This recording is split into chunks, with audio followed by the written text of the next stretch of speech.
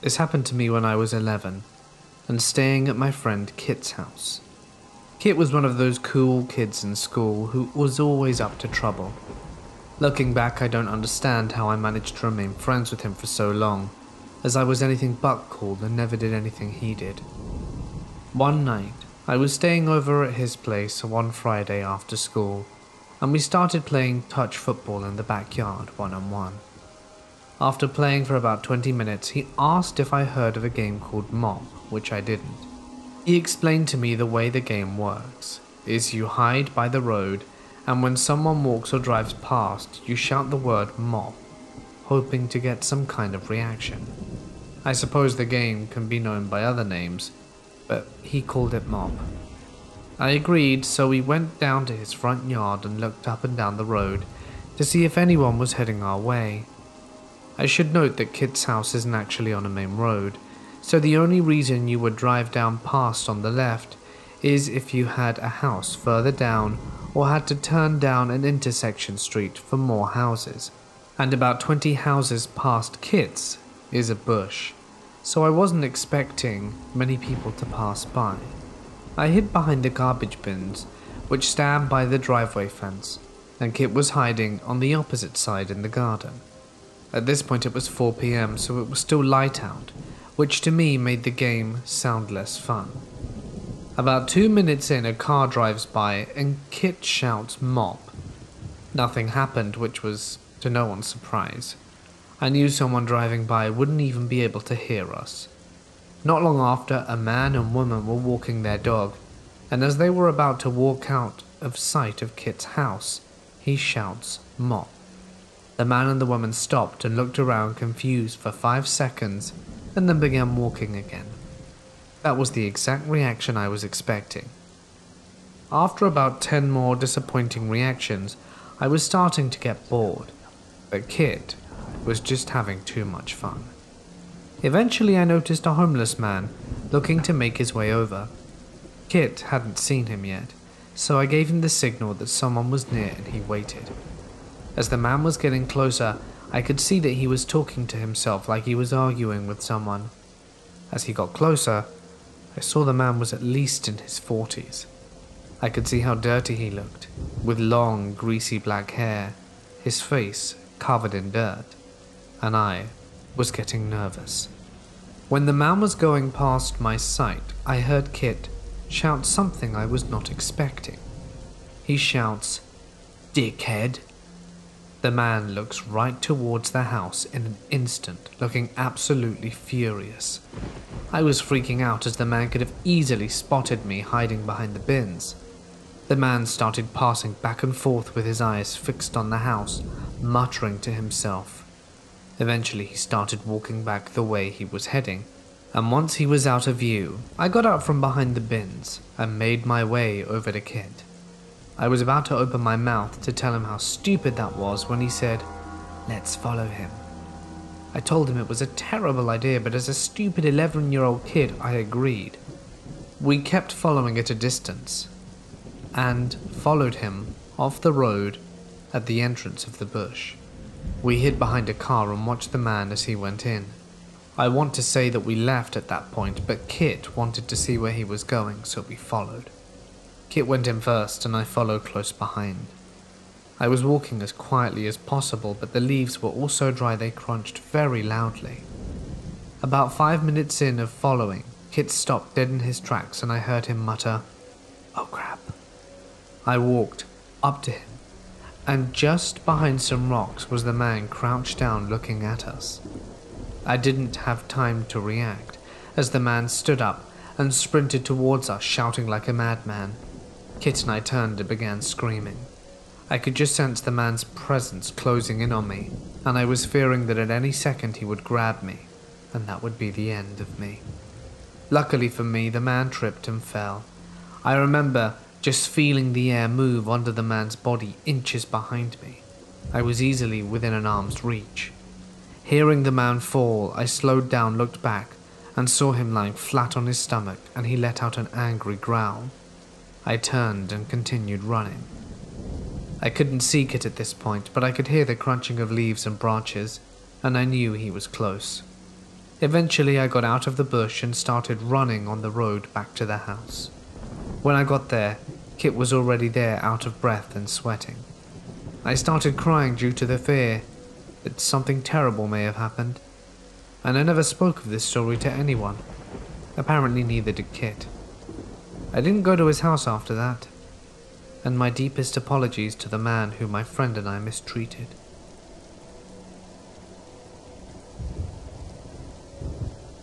I was a pretty difficult teenage girl for my parents to manage. Around the age of 15, I was at the peak of this behavior. I was drinking with my friends every weekend, sneaking out of the house in the middle of the night, exploring the world of boys, and just getting up to no good. My grandma passed away when I was young, around the age of 9. She was my only grandparent, and we shared a really special bond. She had dozens of grandchildren, but openly favored me. She was eventually diagnosed with dementia, and towards the end she would call everyone by my name, even her own children. One night, when I was 16, I snuck out of the house to visit my boyfriend. This wasn't an unusual occurrence. I did this pretty regularly, and had it down to a fine art. However, the only difference, this time, was that I needed to walk a few streets over and get a taxi, because he wasn't able to pick me up. I stuffed some pillows under the quilt, put my hair extensions at the top, to make it look like I was still in bed if my parents ever checked on me. Then I opened the window, and started walking to where I planned for a cab to meet me.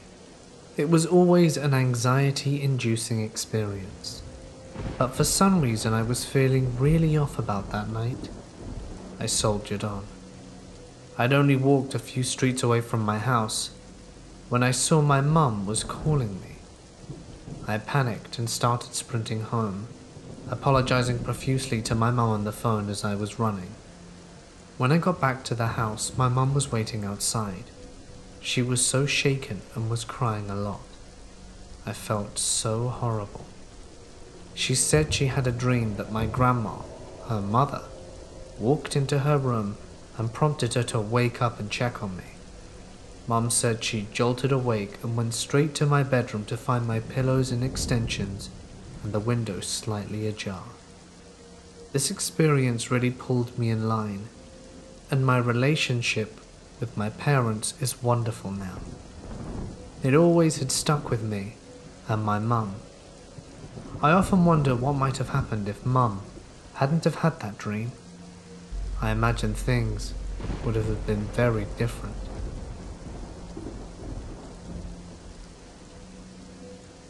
This happened to me around 1.5 years ago. My boyfriend at the time and I were sitting in the living room of my apartment when I heard a knock at the door. My ex asked if I was expecting anyone, and I said no, but I could just take a look in case to see who was out there. He stayed on the couch while I looked through the peephole. The apartment was set up in a way that didn't allow him to see me from the living room to the front room. Outside, there were 2 people. One young African-American man, looked about mid-20s, and a much older Asian woman who looked to be in her 60s. For whatever reason, I decided to open the door. When I opened it, the young man says, "Hi, we are a part of so-and-so religion, and we would like to talk to you about it." I have a 50-pound dog who's trying to get out, so I said, "Sure, hold on, I'll come outside because my dog's trying to get out." This was a huge mistake. I want to clarify that this was very out of character for me. However, I had recently become closer to God and just wanted to give these people a chance, as I didn't believe any harm would come by just listening to what they had to say. I was stepping outside and closing the door behind me, and was about to listen to what they had to say. They said something about how they pray to Mary instead of God because she was the one who birthed Jesus. I don't exactly remember what, but it was something like that.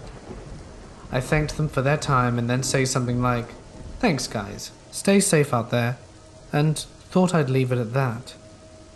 The Asian woman visibly starts panicking and saying things I don't understand in another language. When I look to her partner to see what he has to say about her behavior, he says, "No problem. Perhaps you want a pamphlet though." Sure.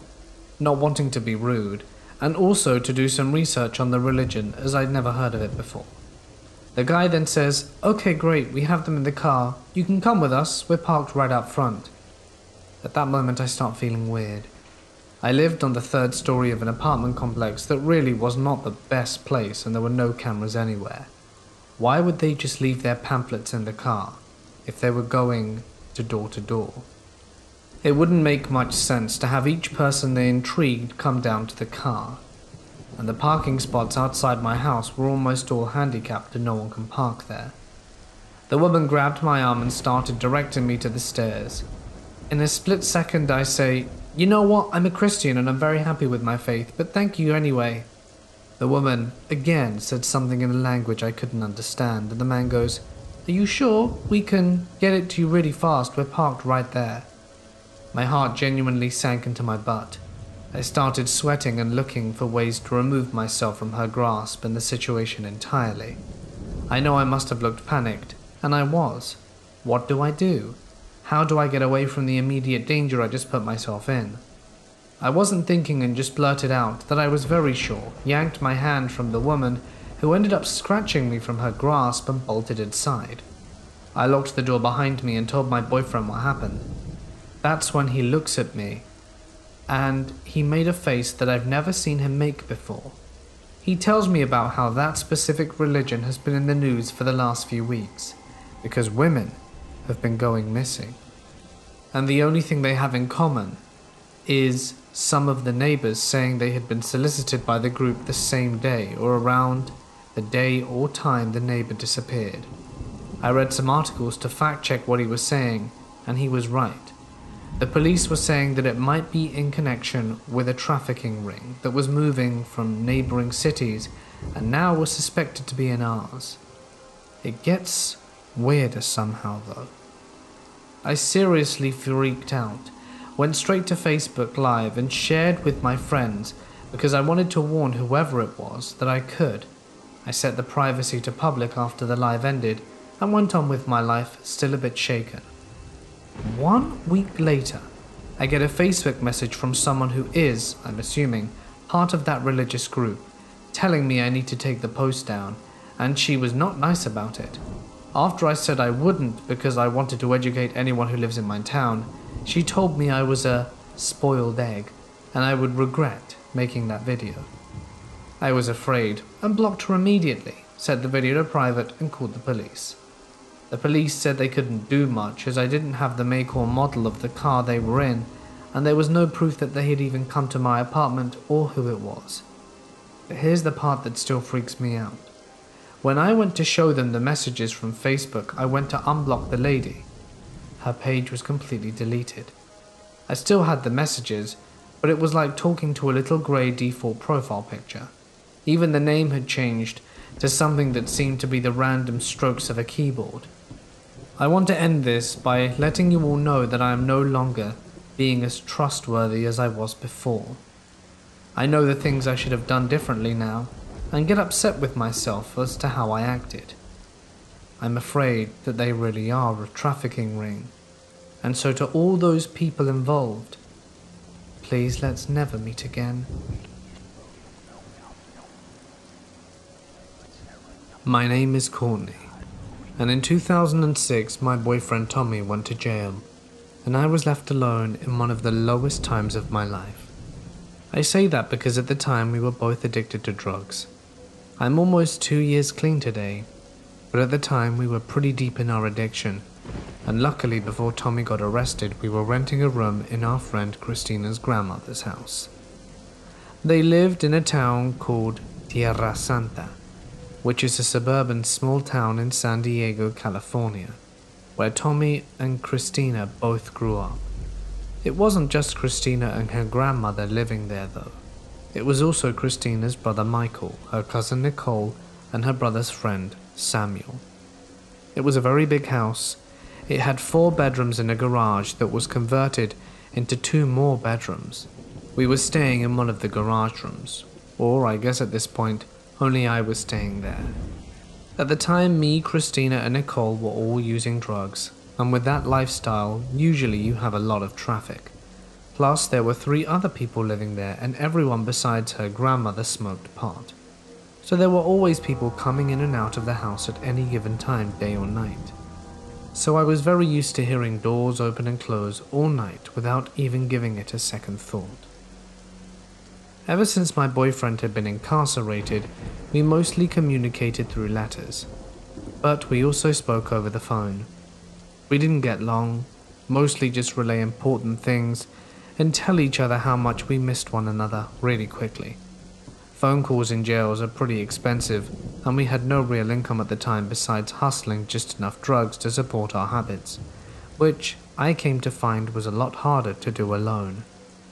Anyway, I remember one phone call he had briefly, mentioning that he knew a guy from Tierra Santa named Brett who was in jail with him. It wasn't anything significant. We weren't friends with the guy. In fact, we had an altercation with him the only time I'd actually met him, so I really wasn't fond of him. But it was a pretty big coincidence that he had ended up in the same unit as Tommy. Tommy said Brett apologized to him about the incident we had, and they were sort of getting along now. I didn't blame him because Tommy didn't know too many other people in jail, and I'm sure it was nice to have someone he was familiar with there, even if the guy was a complete piece of... Anyway, about a month after that one afternoon, Christina's sister Nicole came home with a guy who I didn't recognize. At the time, she honestly did this a lot, so I wasn't really surprised, but then I noticed that the guy looked familiar. It was Brett. Brett was always in and out of jail.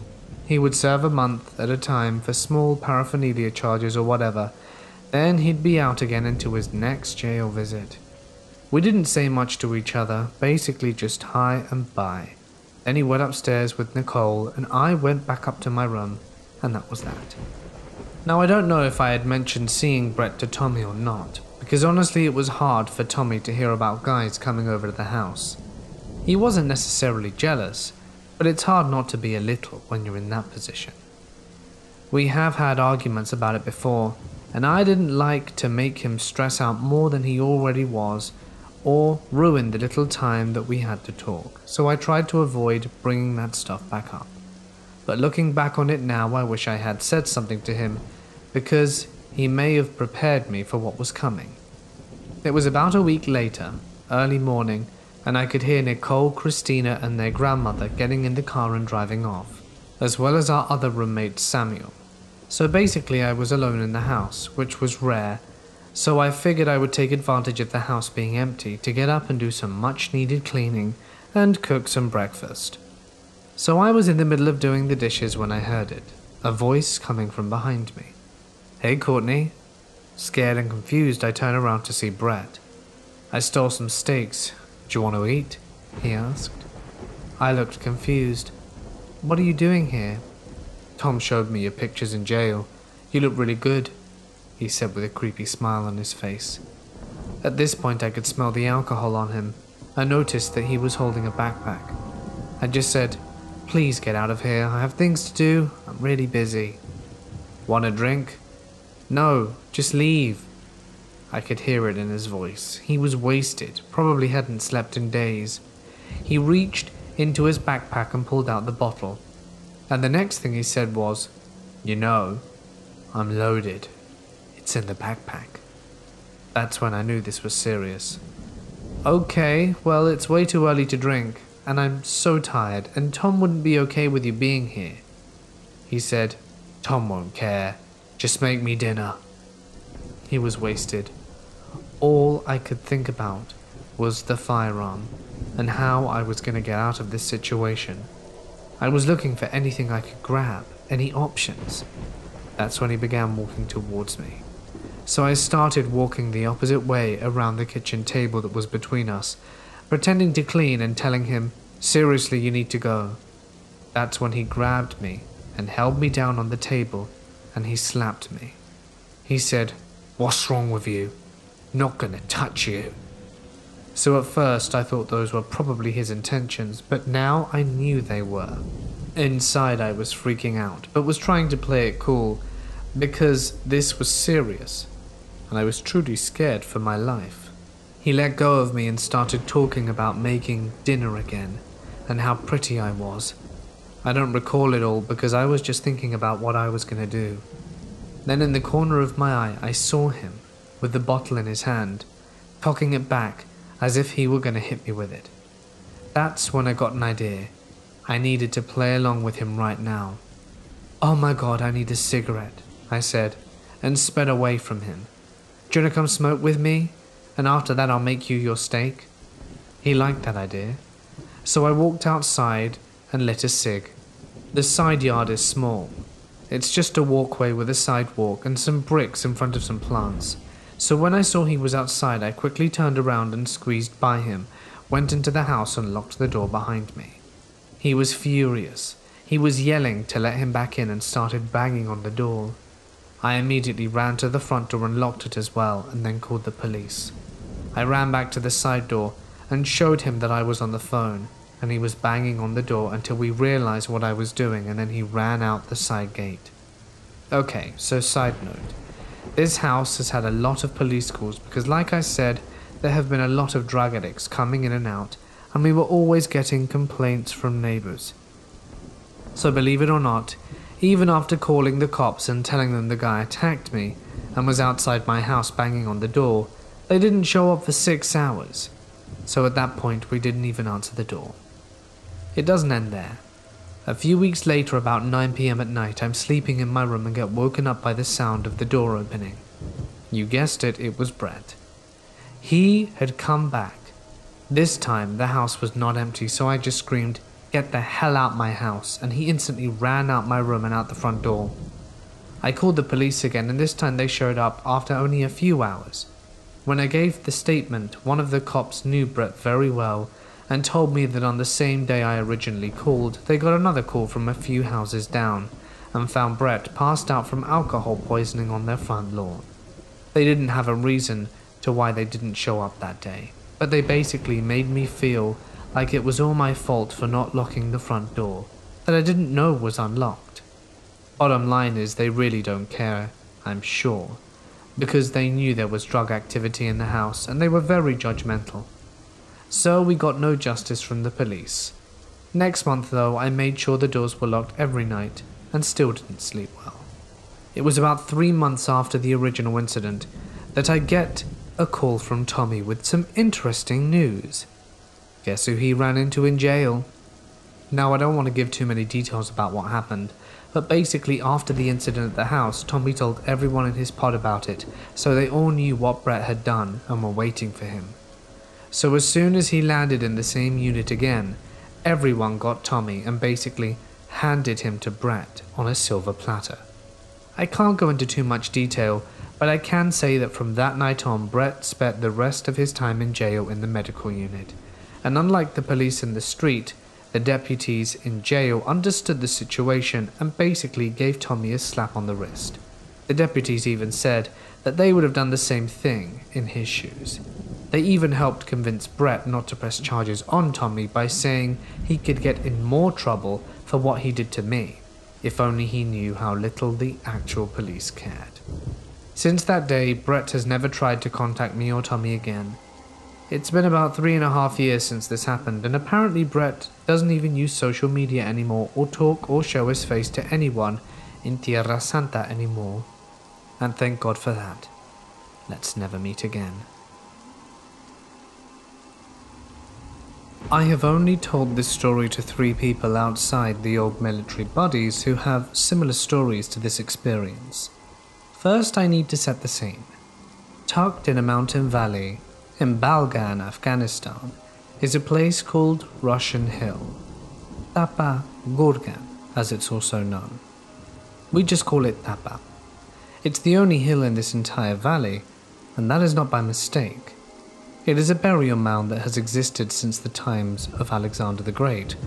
Generations of locals have been buried here, and this also includes the dead Russians from the failed invasion back in the 80s. Now, What did the American Special Operations do when they came to this valley? That's right, level off the top and stick a combat outpost on it. So this is where my story begins. I was a regular army paratrooper attached to the Special Operations team that built the outpost. One of the roles of the regular army guys was to watch the radios at night. We would always get weird babble on them at night, but that could be written off as interface, though years as a radio operator for my team led me to think otherwise. I had that duty one night. Between 2:45 and 3 a.m. my shift ends, and I walk down the hill to our little bathroom area. I'm doing my business in this little cinder block hut with a hole in it when I hear walking up the hill next to me. I at first think nothing of it, probably just one of the local guards coming up for a shift change. But being in the middle of the night and me in a combat zone, I do listen and pay attention. I can hear the sound of gear rattling, which I know for a fact that our locals don't wear gear with meta-inch buckles or boots for that matter. I've been on patrol with them multiple times and they hang around the outpost, and I know what they sound like when they move. This wasn't that. This was the heavy-set boot steps of a soldier in combat gear. Now, not wanting to die on the throne, and the fact that I was one of very few Americans at this outpost, I decided I probably needed to know who was going up the hill. So I crack the door and peek outside, and holy hell bananas, there is someone on the hill. It happened to be a mostly full moon, and I had decent ambient light. They were carrying an AK, so not an American. They also had on a uniform that's not the typical Afghan garb, not one of our ALPs. At this point, they are close to the top of the hill, and this person is not someone from the outpost. I grab my rifle and pop out the door and run up the hill after them. I get to the top. Not a single person was around. I walk over to the building where the radio guard is and knock on the door. My buddy answers and asks what's up. I checked them to see if anyone else was up or came in there, and he said that no one had come out of the barracks. I bummed a cigarette and laughed about what happened. The next day, while eating lunch, we joked about it, and one of the special ops guys who had been there longer told us it was the resident Russian ghost. Claimed he started appearing after they used dirt from the hills to fill our HESCO basket for the wall. Turns out they found some bones while doing it. He even told us he had been face to face with it and even drew his sidearm. All the other guys kind of chimed in about their own creepy stories about the place. I got moved to another outpost a few weeks later. Always got super creepy feelings whenever we would visit there.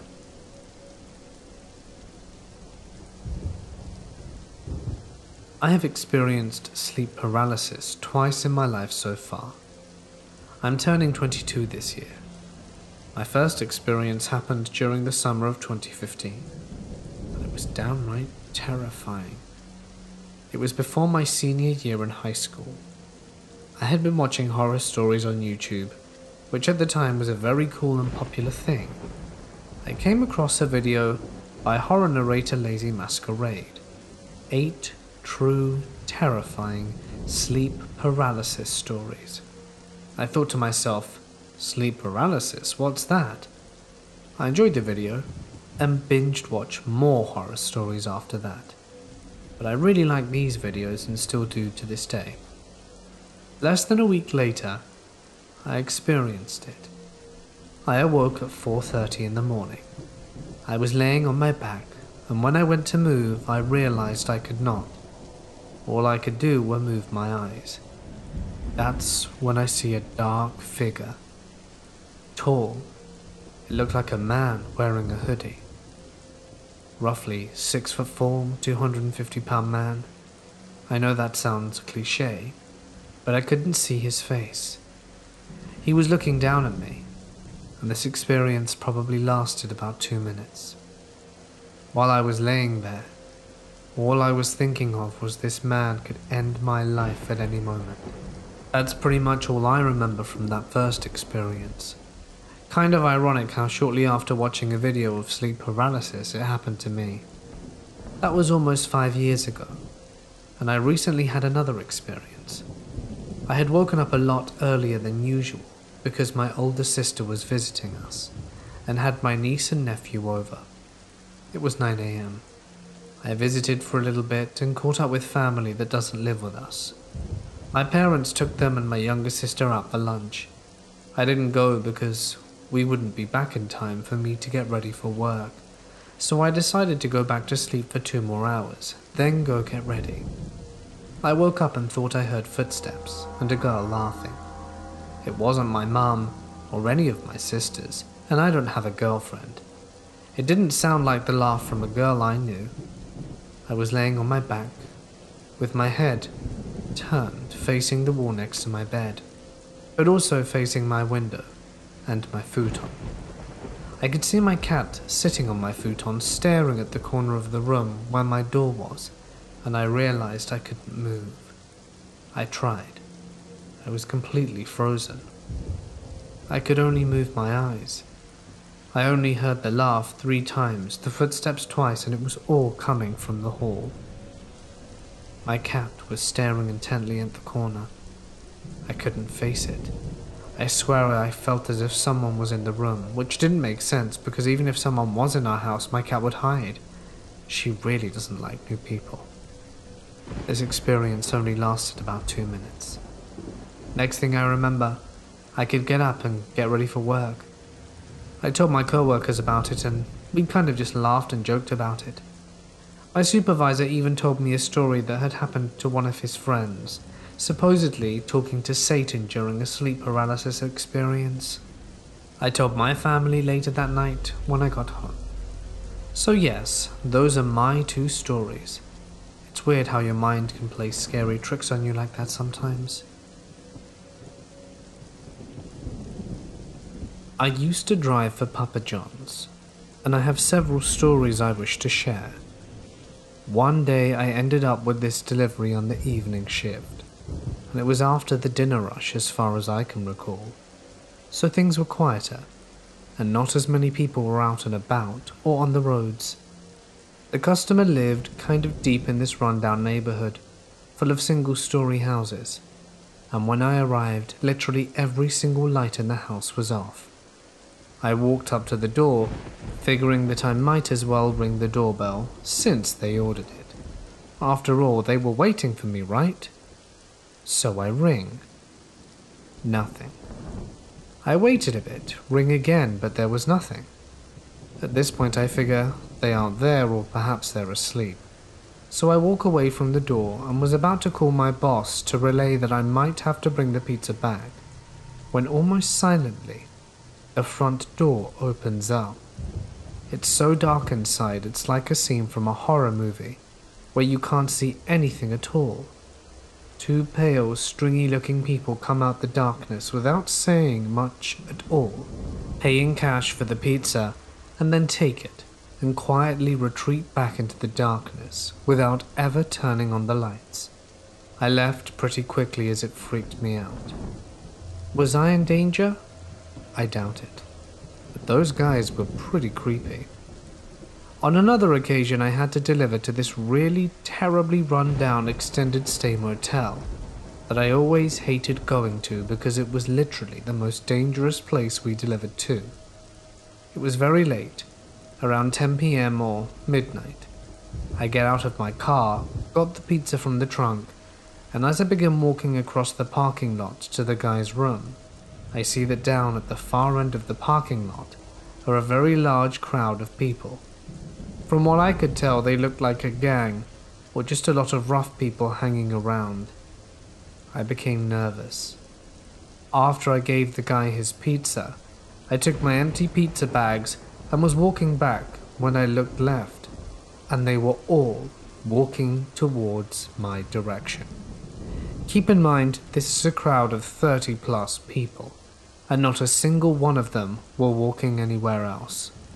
I very quickly cranked the car and got out of there before I had a chance to figure out what was going on, or if it was me they were coming for specifically.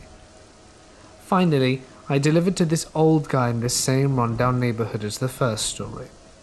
I had been to his house before, and his deranged-looking son was the one who usually answered the door, but this time I got Pops, and I'll never forget it.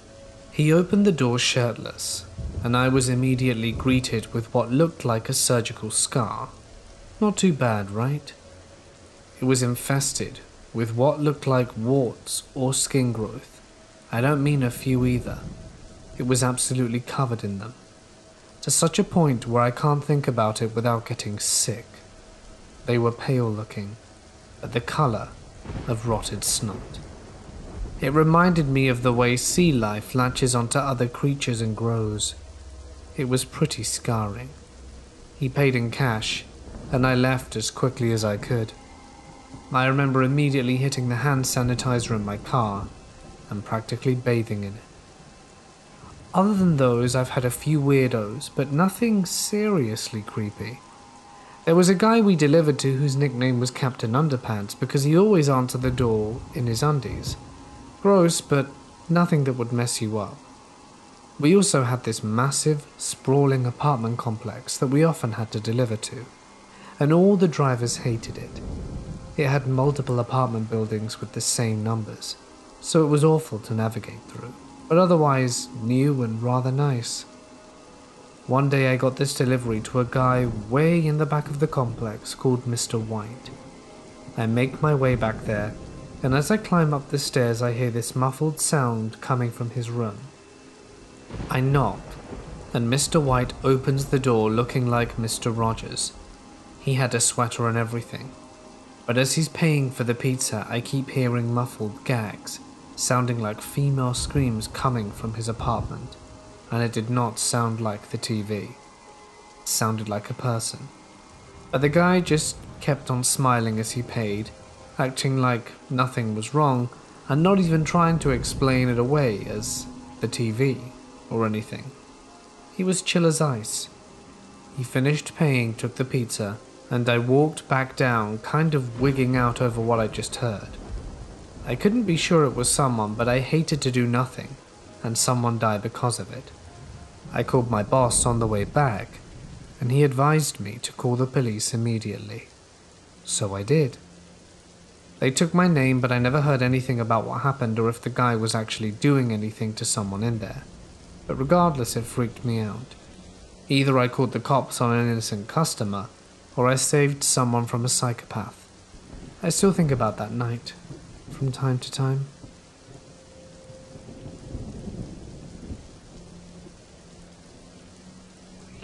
My wife swore the house we lived in about 10 years ago was haunted, because she's a nurse and she works 3 12-hour days per week. That left her alone in the house at least twice a week.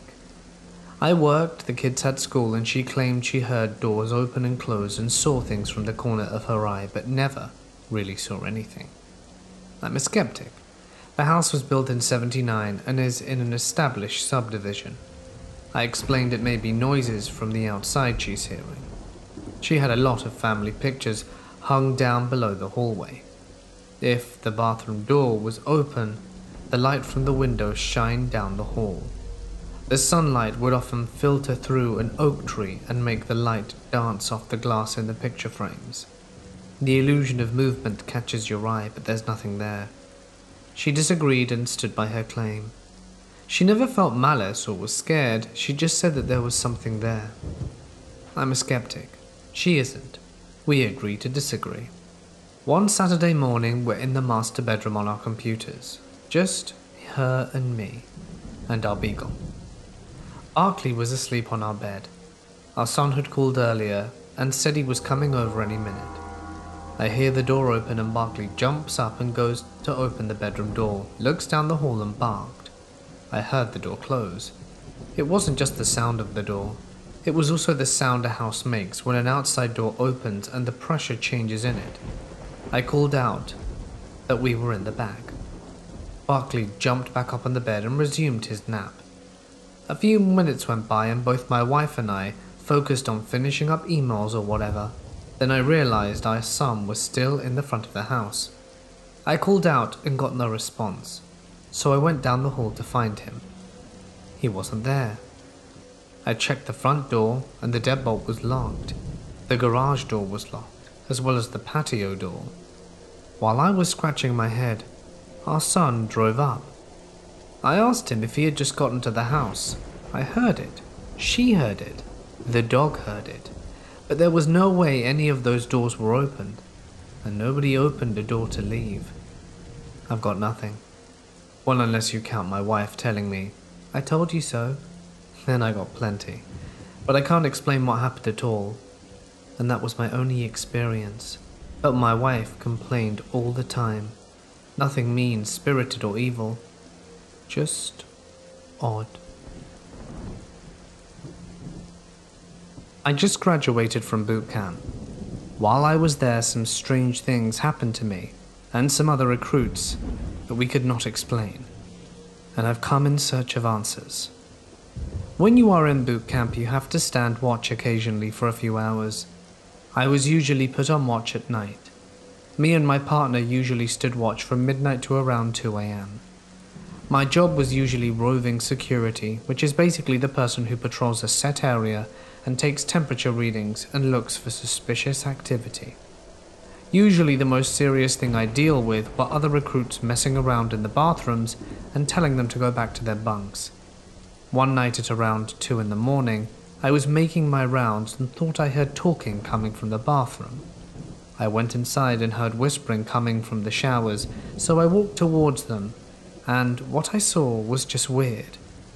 I saw a young man, around 17 to 20, hunched over facing away from me in the darkest corner of the shower area.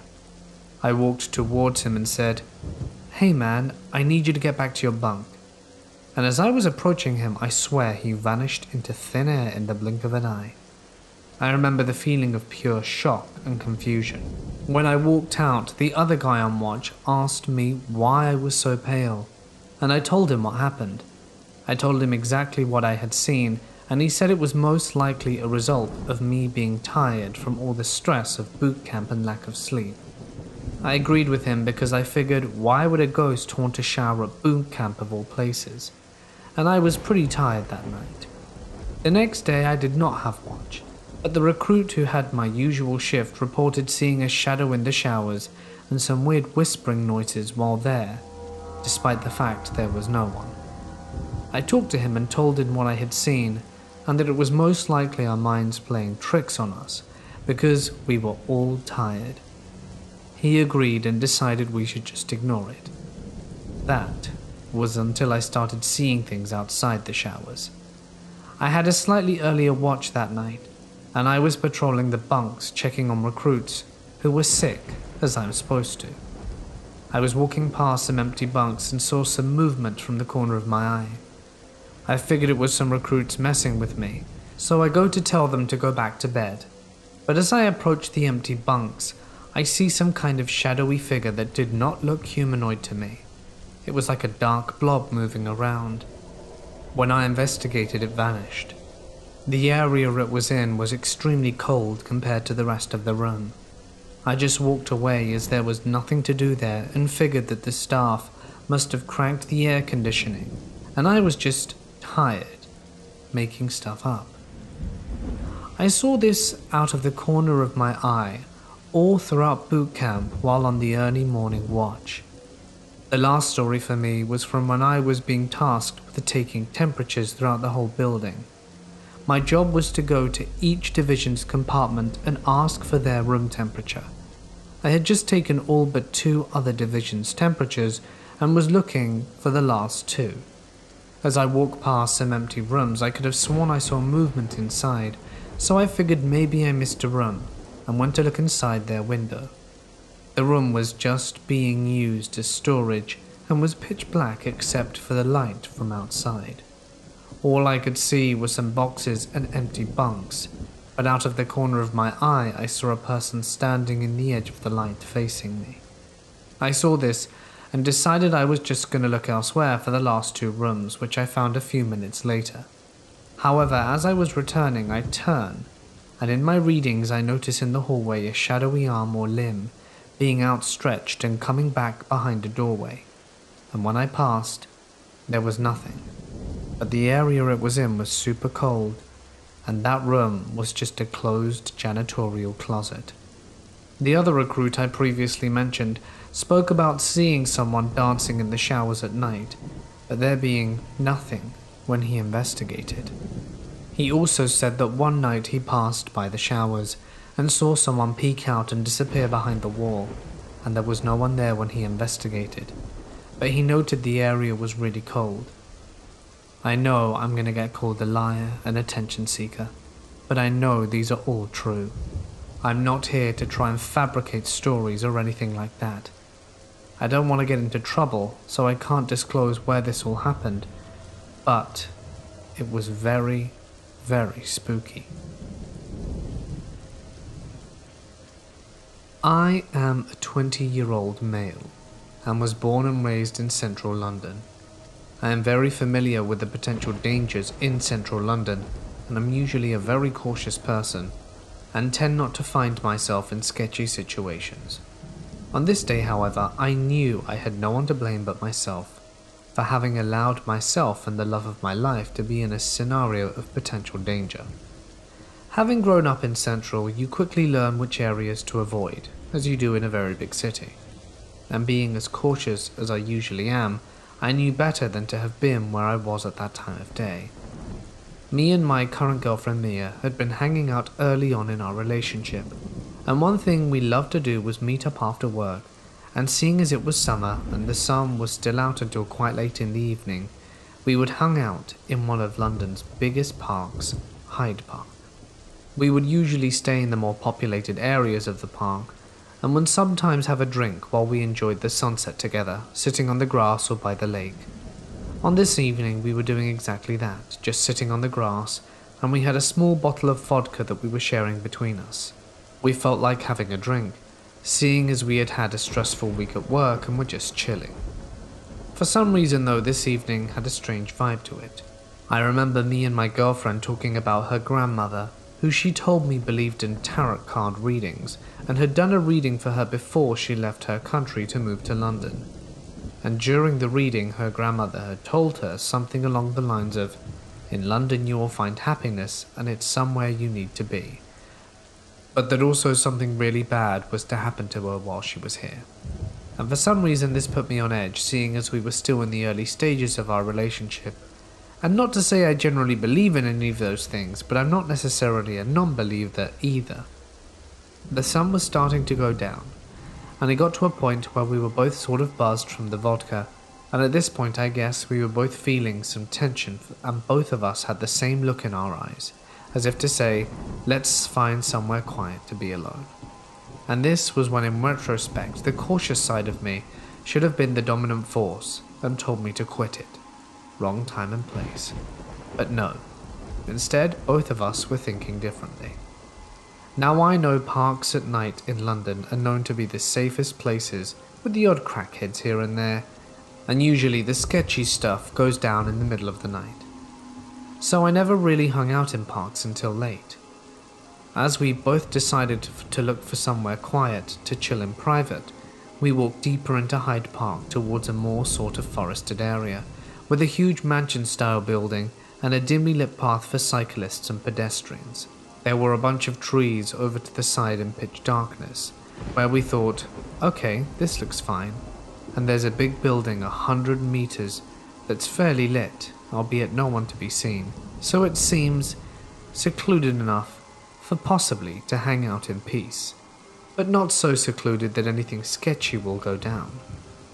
As we stepped off the path into the trees, we walked deeper into the trees, and Mia pulled on my arm.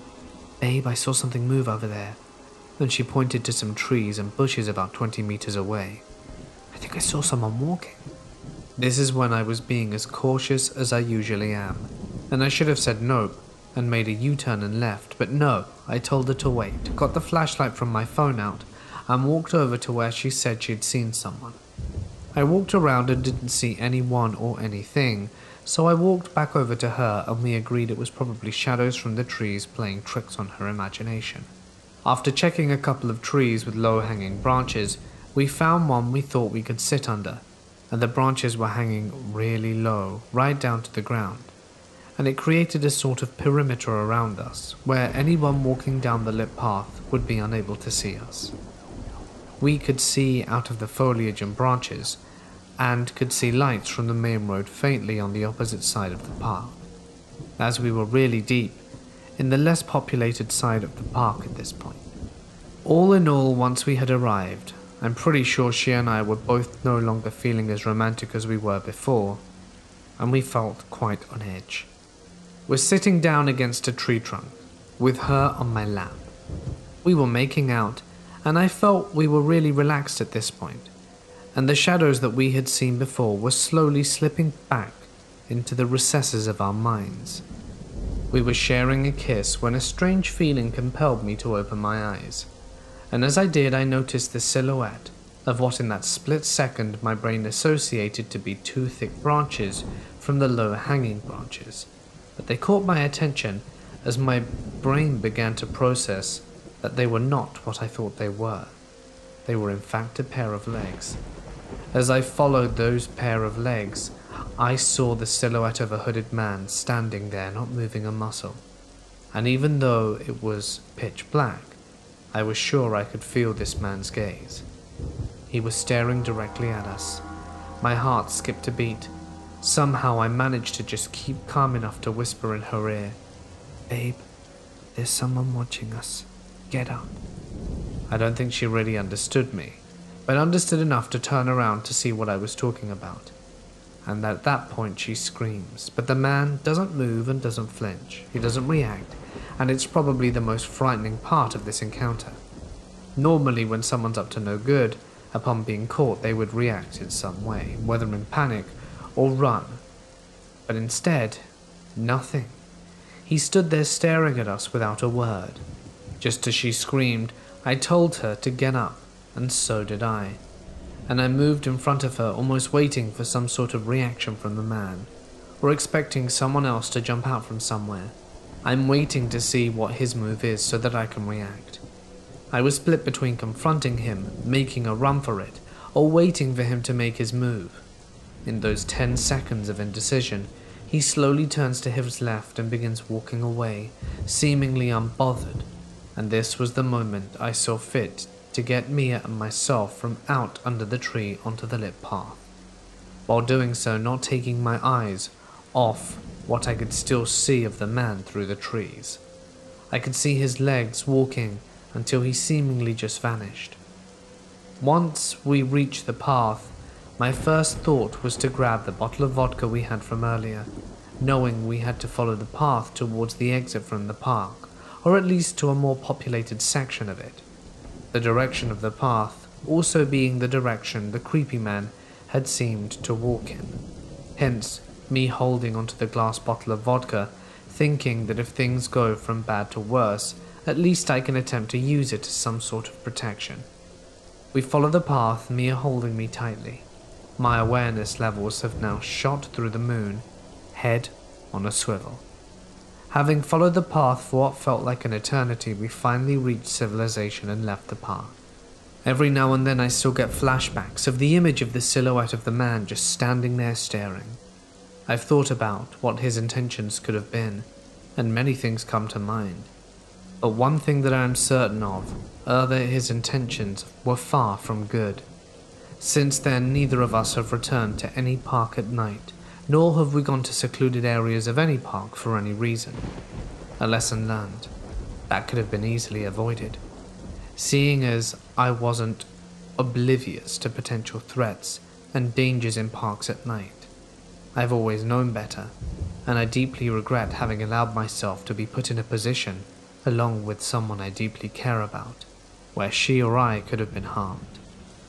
I appreciate this story may be a little anticlimactic, and isn't as scary to many of you listeners as it was for us, but it certainly scared the hell out of us, and to this day the image of the motionless silhouette standing there staring at us in the dark has not left my mind.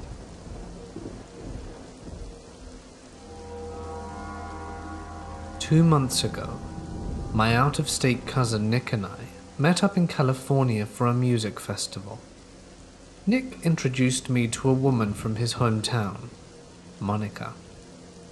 Monica was selling LSD, and I was curious, but I didn't know the first thing about buying stuff, so I got in touch with my friend Sasha, who lives a few states east and is more street smart. Sasha gave me good advice about best practices. She told me to ask about dosage, so when I turned to Monica, I asked about it. Monica told me she wasn't sure of the dosage. Actually, it was 1 drop on a sugar cube. I asked if maybe I should just eat half the cube to be safe, and she said it would be hard to tell where the drop landed, and she didn't know. So I shrugged, traded her for a pack of cheap beer, dropped acid and saw some bands, went home, and returned to my normal life. On December 16th at 5 a.m., I'm having an emotionally vivid dream where I had the following dialogue. Sasha died today. What? How? She wasn't sick, she overdosed. That doesn't make sense. Sasha knows her doses. That doesn't make sense. I have to talk to Monica. As in, Sasha's older sister, Monica. Oh God, no. And then I woke up abruptly and very upset. I couldn't shake the feeling until I eventually told Sasha about it midday. That same evening, Nick messaged me to let me know that Monica had passed away. She passed in a traffic accident at 10 a.m. that morning, about 5 hours after I had the dream. I found out because there was a news article about it. I mean, this is weird, right? Has this ever happened to anyone?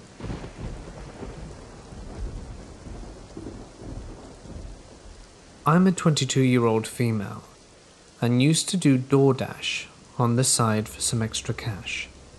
This was in the summer of 2018, when it was a little bit newer, at least in my town. Since then, I think they've made a lot of changes, but at the time it was a little unorganized. If you don't know what DoorDash is, it's like a food delivery service, typically for restaurants that don't deliver. Think McDonald's. Anyway, the one night I was doing deliveries all day, I decided to do my last delivery at around 10. So I get an order in and the person wants a medium-sized cheese and pepperoni pizza and loaded potato wedges from a pizzeria nearby. I was kind of wondering why they'd ordered from a pizzeria that delivers, but I figured it's because the place was notorious for taking forever when you order for delivery. I accepted the order and headed to said pizzeria. I got there and picked up the pizza, confirmed on the app that I had picked everything up, and was on my way. The app notified me of the special instructions on the customer's form, which asked for me to call them when I was outside. Okay then, nothing unusual there. Lots of people ask that so that they can come out to get it from me. I get to their address, and it's in downtown. It's a larger apartment building, and it's completely pitch black. I instantly get an eerie feeling. So I pull to the curb, stay in the car. Hell no was I about to go near that building, and call the number. Luckily, DoorDash has this thing that hides your actual phone number. It rings a few times, and then this creepy woman's voice comes on the line and says, "We can't get to the phone right now. We're a little tied up," and then creepily giggles. Meanwhile, the entire time in the background, there's another woman screaming, and I mean screaming for help and for her life. It even got louder, as if the creepy woman was purposefully putting the screaming woman on the phone. I instantly hung up and drove off really quick, not even acknowledging which direction to go to. Luckily, there was a super popular restaurant a few blocks away, and I pulled into that parking lot and pulled up the app. I was worried about getting in trouble for not being able to deliver the order, so I contacted DoorDash Help Center and they told me I had to wait 15 minutes to see if they'd call me or message me about their food. Well, they never did. I'm sitting there in the parking lot of the restaurant telling my mum about it, and we agree it's probably just a prank, and just in case it isn't, I should call the police. So I call the non-emergency number and tell them anything. The police tell me they're going to do a wellness check and actually thanked me for calling them to tell them about it. I went home and nothing ever came of it, but I still think about it from time to time. I did get a free pizza and potato wedges, so I thought that was cool. I really hope it was, or some kind of harmless prank.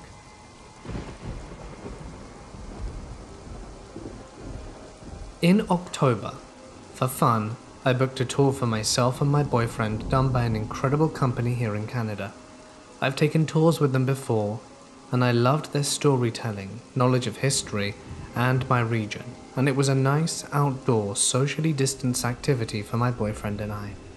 The tour itself was of a nighttime tour of a historical pioneer village with buildings dating back to the 1800s. I'd been there before many times as it's a very popular spot for a school day trip, and overall a beautiful couple of acres of historic buildings from across my province having been transported to recreate a historic village.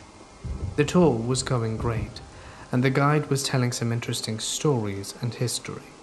We had visited the barns, old mills, original house of the first family that settled there, the church and the cemetery. I hadn't felt anything all night except just some hyper-awareness of my surroundings, but as we approached a house, the guide asked if we would like to hear the next story from inside or outside the house.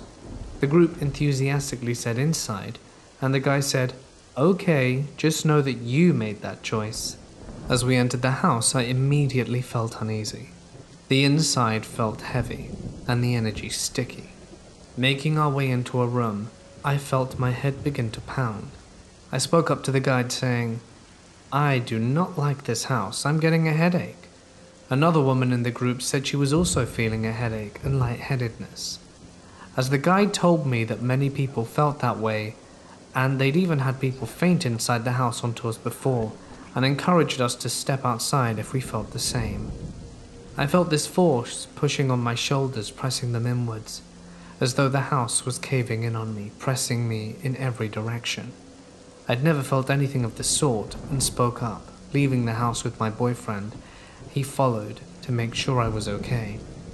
As soon as my foot crossed the threshold of the house, my pounding and headache and pressure went away as though lifted off me. As I turned around to perhaps go back into the house because I felt a little silly and wanted to hear the story, my feet would not let me go back towards it. I was physically unable to move my body in the direction of the door. The guide finished telling the story of the house and came outside to tell me the story and ensure that I was okay, while the rest of the group finished taking a look and taking flash photos to see if they could catch pictures of departed souls. It turns out the house belonged to a rather angry reverend and was originally located in my hometown about an hour and a half north. A few streets away from where I grew up, in fact. It was relocated to the historic town. The reverend was an angry man who tended to hit people with a Bible, saying he would pound the word of God into their head. This is the time I add that I do not necessarily believe in religion and consider myself more agnostic. They have also blocked off the top of the house because so many people have been pushed down the stairs by unseen hands. Children have also reported the man upstairs does not want us up here. The rest of the tour went off without any further experiences, but that was just the strangest thing that I can't explain. I guess the Reverend did not like an agnostic, godless woman in his house. I would like to share with you a story that I heard based on my experience helping out at the mosque for last year's celebrations of Eid al-Adha. So I was there as a journalist working on a small island off the coast of Singapore. One of the islands have a small mosque, but they were organizing the lamb slaughtering event to give out to the poor. Many villages, consisting mainly of Muslims and Christians, receive free meat on that day, which also contributes to the next event, which is a large feast especially for the villagers. I got the chance to aid in that, and get free food as well. However, one must understand that with a lot of goats there will be a foul stench, as there will be lots of blood coming from the butchering area. By nightfall things would have been cleaned, of course. This story is told by one of the staff there that mentions a tale that will disturb me forever. There is this story that revolves around the mosque being used by an unknown cult to summon the goat woman. They would use the praying hall in the middle of the night to do some sort of satanic ritual before sacrificing a woman, most of the time a villager, to summon the goat woman. Usually they sacrificed a young girl around her 20s, a virgin, and she was stripped of all clothing before they ended it all for her. An axe is placed on the sacrificial altar and several red candles lit up before some chanting goes about. Then the spirit of a demon would enter the deceased's body and rise, placing a decapitated goat's head still fresh on hers. Blood would drip all over her body as she picks up the axe and goes after the villagers that killed all the goats. When coming after virgins, their bodies would be affixed to crucifixes and often left on the road for villagers to see. According to an old man that lived on the island, the cult consisted of satanic worshippers that suddenly came to the island and began performing their demonic rituals one day in the forest. Ever since then, there will always be strange noises coming from the forest, the sound of goats, the screaming of women, and the stomping of large creatures. Many people did go missing, but no investigations conducted were able to find them, and so cases went cold. The villagers managed to, of course, stop the demon with their exorcism and their firearms. They summoned a religious teacher to stop the demon while a priest from a nearby church also aided the villagers. However, the account varies, as some say that she escaped into the forest with her cult, coming out each night to end the life of young virgin girls. This could be the reason why most girls are given curfews, to protect them from the goat woman.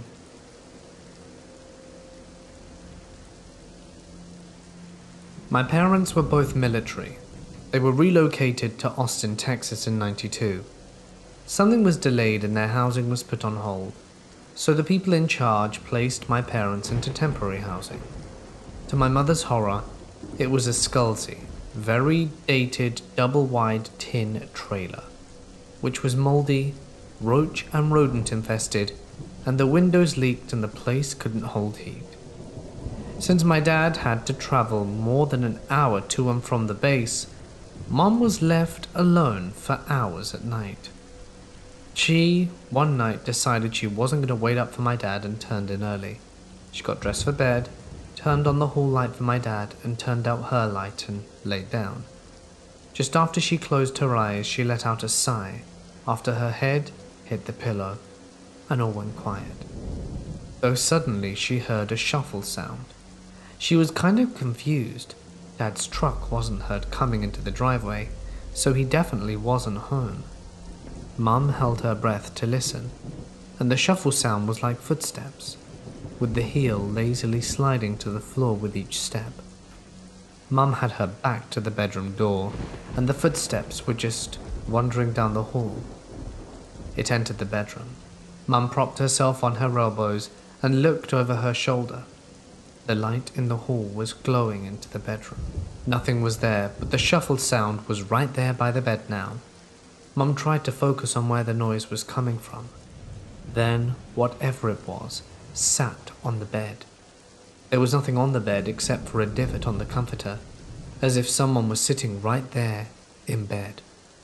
Mum continued to hold her breath, calmly got up, walked over and switched on the light and shut the door behind her and fell asleep on the couch. My parents stayed in the place for just 2 months, and nothing, fortunately, ever happened again. I have another story I wish to share. I had a co-worker called John who grew up closely to the Native American culture, so John was taught about spirits. The subject of the paranormal does not faze him. When he moved into a new house, something was different about it. It didn't bother him enough to be concerned about anything, he just got on with his life. Though after his first week, John felt pretty rubbish about being there, kind of feeling like he had to look around his environment a little bit more than usual. Trying to lounge in his living room In the same evening, there was a knock at his front door. It was a firm knock, but not urgent. He got up, muted the TV, and went to answer it. When he got to the door and opened up, no one was there. There were no passing cars, it was a dead-end driveway, and he only had 2 neighbors. They were about a 3-minute walk apart. There was no one. John shut the door and went back to his chair. Just as he pressed on mute, the knock happened again. It was the same firm knock. He frowned and walked back over. But again, there was no one. He shut the door and waited this time. It's a prank, friggin' kids, he thought. But not a minute later the knock happened, and he swung the door open, and there was no one there. Just an open lawn, no trees or shrubs for hiding. He sighed, agitated but cautious, closed the door without letting go of the knob, even faster than before it knocked again. John, this time, was very agitated and really flung the door open. There definitely wasn't any time for kids to try and vanish into the darkness. John was now angry. "If you don't stop this right now, I'm gonna get you." He stepped outside his door, breathed in the fresh air and listened. Nothing. John sighed in annoyance and went back inside. Nothing ever happened again. There is one final story I wish to share. Sasha had just ended a relationship. She needed to move quickly and in a hurry. A friend of hers knew a landlord who had just opened up a double wide for rent on one of their properties, so it was perfect timing. Sasha signed the paperwork unseen, got the keys immediately and started moving in. The trailer was spacious. You walked into a large living space. The kitchen had an open counter bar and connected dining. Perfect, she thought. As soon as she started sorting boxes by assigned rooms, Sasha really looked around the home. To the left of the living room from the front door was a long hallway, 1 bedroom to the right, the bathroom to the left, and down the hall the master bedroom. Going to the master bedroom to set things up was the first thing Sasha noticed, when she was taken by surprise. There on the wall was something odd. It was yarn and sticks. Macrame decorations? She got closer and realized it was very primitive, a crudely wrapped dream catcher. It's a hoop, and it looked like it was about to snap. The yarn was covered in cobwebs. Weaved into the yarn were your basic plastic junk beads from a kid's craft box, and there were strands of yarn hanging and twisted together in multiple knots, with a chicken's foot. Gross, she thought, and tossed it out into the trash. Well, she didn't get to stay in her new place for the first 2 days. She had to travel a distance between her old home and stayed with her parents who had kept her dog for the transition time. But Sasha did get a chance to continue to unpack between work and her parents' house. On the 3rd day, everything was put together enough. She collected her dog and went straight to her new home for the first full night's stay. All evening, Sasha was unpacking. By the time she stopped and looked at the time, it was 2:30 a.m., bedtime. All the lights were turned off and she settled in her room with some YouTube and her dog on the bed. At 3 a.m., Sasha noticed her dog staring out the bedroom door, ears alert, kind of tense looking. Sasha put her phone down, trying to focus on her own scenes, when she heard it. Small, evenly timed thuds. It was faint, but Sasha could hear someone walking around her living room. She lived alone. The doors and windows were locked, or at least they should have been. There's no way anyone could have broken in without making much more noise. Fear tightened in her chest. Then the footsteps stopped, and suddenly, the steps came thudding down the hallway. She sat straight up in bed, her dog barking, hackles raised, but refused to leave her side.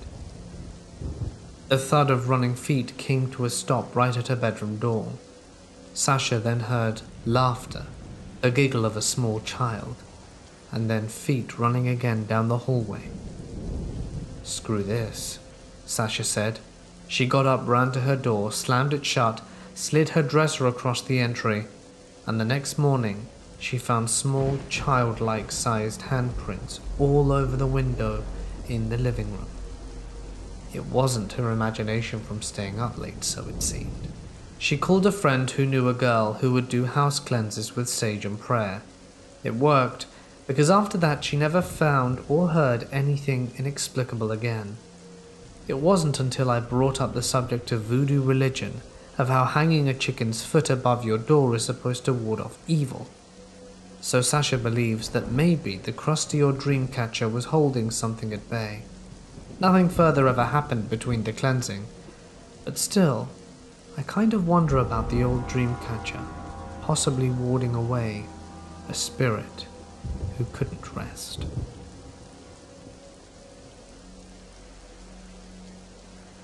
This happened to my dad. I forget where they were stationed, Hong Kong perhaps, but he and his buddy, a seasoned soldier, had some time off, and they decided to see if they could hunt some wild boars which were prevalent where they were stationed. They would be heroes if they returned with a pig or two. As he and his buddy trudged through waist-high bush and tall palm trees, they came to a clearing where they could see off into the distance a whole load of some pretty choice pork out grazing, and their mouths watered. My dad asked, "How do we shoot one without the rest coming after us?" His buddy replies, "You shoot the leader and the rest will run away. Especially if they have babies, they will run away at all costs to protect them." So they watched the pigs for a long time, creeping closer so that they could get a good shot. They both finally decide which one was the leader, and they both took aim and shot him, dropping him where he stood. They waited for the rest of the Saunder to run with them, but they ran towards the two men that ended their leader's life, and my dad's buddy was correct in saying that they would do anything to protect their babies.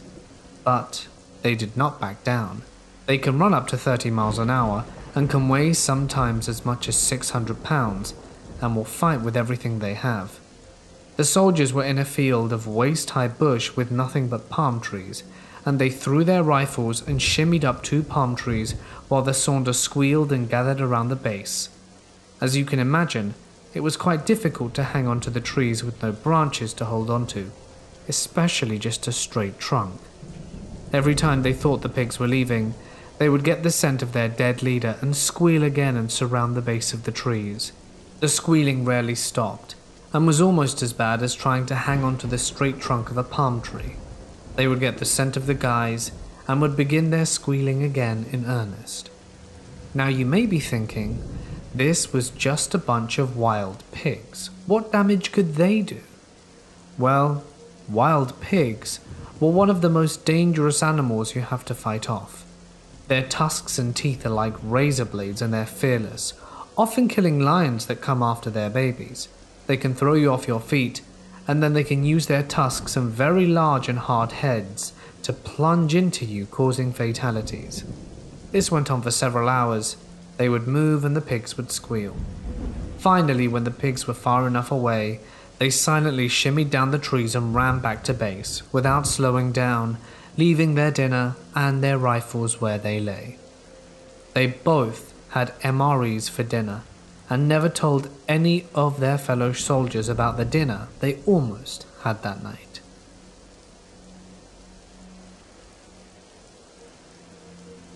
First, I have to tell you that I've never been in trouble with the law, and have never stolen anything in my life. This is relevant to the story. This all occurred in the summer of 2014 when I was 16. I live in the second largest town in Washington state, but still a relatively small town by most of America's standards. Our first small Mart supercenter was still relatively new in 2004 and was only 10 to 15 minutes away from my house, so my family and I went there quite a bit for most of our needs. We got to know most of the employees, and we had never had a problem with any of them until one day I noticed someone following me. Okay, I thought that's odd, but didn't think too much of it and continued shopping with my family. But whenever I got that feeling, this one guy would always be around.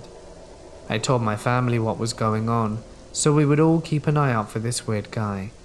He He didn't look weird or out of the ordinary. He was probably in his mid to late 20s, about 5'6", average build, red hair, goatee, and he usually wore a baseball hat. We figured out that he was one of those security secret shopper people that a lot of retail stores hire. Well, this continued for about a month or longer, but as time went on, the creepy guy got more confident. Not only was he following me, but he was peeking through racks of clothes, between shelves at the end of aisles, and darting in and out of aisles between me. It didn't even matter to him that my family was always with me. My mum wouldn't let me go anywhere in the store alone. Not that I wanted to. I was a scared little 16-year-old girl, and I wasn't about to go anywhere without someone with me. It got to the point where we were afraid he would wait until I left the store to follow me to our car, and perhaps follow us home. Thank goodness that never happened, but who knew what the guy was capable of? My mum and I decided to confide in one of the cashiers that we'd gotten to know really well. She walked around with me and the guy was nowhere to be found. Needless to say, she didn't believe me and thought I was insane. The day finally came when everything blew up, figuratively speaking. My mum, both my older sisters, my very little niece who was only a few months older than I, had to go to Walmart. The trip to the store started out okay with no sign of the creepy dude anywhere. So I was having a pretty good time when the feeling of being watched came and my head began spinning. I thought, oh no, not him again. There he was peeking at me, darting through the aisles, you know, the usual. We hurried and got our things and went to checkout. Mr. Guy had never followed me to the cash register before, but he did that day. I was standing there waiting for the cashier to finish ringing up our things when my mum noticed him in the women's clothing aisle, near to where we were checking out. My mum had enough. She walked a little closer to him and asked him angrily, "What the hell do you think you're doing following my daughter around? If you don't leave her alone, I'll call the cops." He then replied, "I can follow and watch whoever I want." So my mum stomped over to the register fuming, paid for our things and loudly said, "That's it, we're getting a manager." So my family and I went to customer service, and while my mum was demanding a manager, the cashier was snooty and acted like I was in the wrong, go figure. I kept scanning my surroundings to find him. It was 10 minutes before the manager showed up, and when we finally did, my mum and I explained what had been going on, and offered for him to look through our pockets, purses and things. He refused and said he believed us.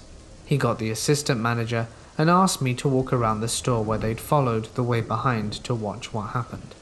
Sure enough, the creepy guy starts following me and they catch him red-handed. They took him to the back room and that was the last I saw of him. It took me a long time to go anywhere alone again after that.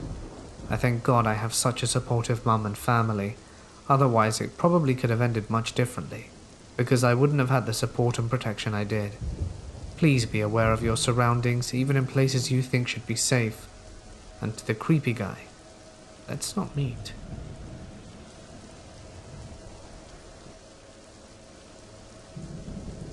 About 30 years ago, I used to work for a pizzeria in the small town in which I live. It's the kind of place where you know pretty much everyone who you bump into on your route, who you're delivering to. Anyway, we were understaffed that day.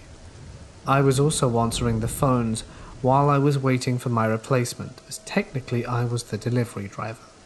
This wasn't an uncommon thing I had to do, as we were always incredibly understaffed. It was an independent, low-budget pizzeria, and the guy was stingy as hell when it came to working. I get this call, and it's an old lady.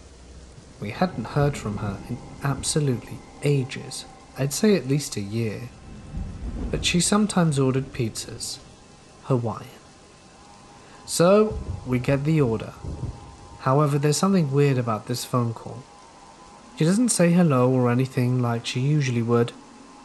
When the phone answers, she's just saying she'd like a Hawaiian pizza, and then hangs up the phone. She didn't even say where to. Again, small town. I guess she either assumed we knew who she was and where she lived. Well, I think that's the only reason, really. In any case, we know who she is. she's on our system. We double check, make the pizza, and about 20 minutes later when my replacement arrives, I can finally start making my way. This old lady lived a bit out in the sticks. It's a small town, so the sticks aren't exactly far, and after 10 minutes do I reach a little rural cottage out in the middle of basically nowhere. All the lights were off when I first approached the house, which gave me a very weird vibe and made me feel quite unsettled.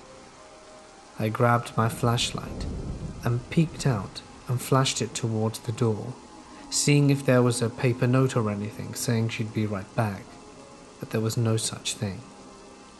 I hesitantly stepped out, grabbed the pizza from the back seat, and started making my way towards the door. I knocked a few times on the door and waited, tapping my feet, expecting her to answer the door any moment now, keeping in mind her age and the fact she might be delayed. I remember it was cold, as I was standing out there, the only warmth coming from the pizza on top of my hands. I waited for about 2 to 3 minutes, growing ever more bored. That's when I decided to knock again. I knocked firmly and said, "Hello, it's the pizza." I waited 2 more minutes. I was starting to get annoyed. So I started looking around the house to see if perhaps she hadn't heard me or was in another room. I looked with my flashlight just to double check. This was starting to get weird. Just at the point where I thought perhaps I should go back, did it strike me that I should go round the house and check the garden or something. Perhaps in some bizarre turn of events, she walked outside and got locked out. There wasn't a gate or anything, so, being sort of hesitant still, I opted to walk around and just double check. For her safety too. I reached the back of her house and she's got these big glass windows that are basically the size of a door that look out into her garden. Just as I turn on my flashlight to look inside, do I see a sight I'll never forget. The woman is lying on the floor. I panic. I freak out. I grab my phone and start dialing, trying to get in contact with my manager.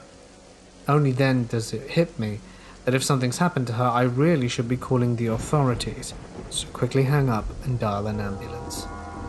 From there, it was a whole thing with EMTs and the police, and to cut a long story short, it turned out she'd been dead a while, at least a few days by their reckoning. It was very cold in the house, and winter, so at least her body hadn't entered a big state of decay. But the real question on my mind was, how could a dead body order a pizza? There was no one in the house, the police confirmed it, and I was physically there when they went in and broke the door down. It was a very uncomfortable situation. Obviously the pizza went cold, and me and the police and the EMTs ended up eating it. But even so, it's one of these things in life that I really can't explain. We didn't record our calls, but I remember receiving it, writing down the order, and the whole process, like it was just yesterday. And it really gets me thinking. Does anyone have an explanation for how this came to be? Maybe she just wanted one last pizza before she crossed over. Guess I'll never know.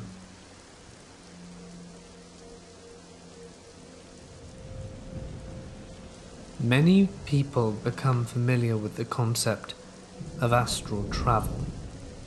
Supposedly, this is the ability to separate one's astral body. The only other way I can think to express it is the soul from one's body.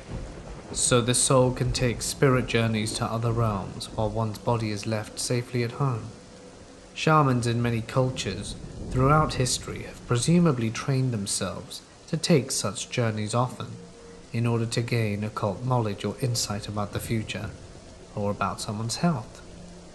In any case, there have also been reports of spontaneous astral travel where the event just happens to a person without their conscious control. People who suffer near-death experiences often report their souls rising up and looking down at their bodies below. I once had no opinion about astral travel. One way or another, I neither disbelieved nor believed it. I simply didn't know. Then, an experience happened to me. It started out much like any other night, except that I felt more tired than usual and had decided to retire early. I recall it was a lovely winter night, very close to the Yuletide, and a gentle snow was falling outside. I snuggled down in bed to listen to my favorite YouTube channel, preparing myself for sleep. I felt very comfortable and was drifting off when I felt an unaccustomed lifting and a sense of weightlessness.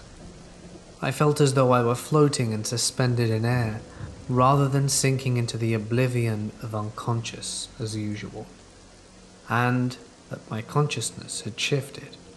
I was hyper-alert, more even then than in a waking state. I opened my eyes, and lo and behold, I found myself floating near the ceiling, looking down at my inert body, peacefully laying in bed, fully illuminated by the glow of my laptop screen. I marveled at the situation. I had not sought this. I had not expected it. It was simply happening without any effort on my part. Oddly, I felt no fear, none at all. I just assumed I was dreaming. Was this what people call the lucid dream? Is so-called astral travel and so-called lucid dreaming one and the same? I had no idea.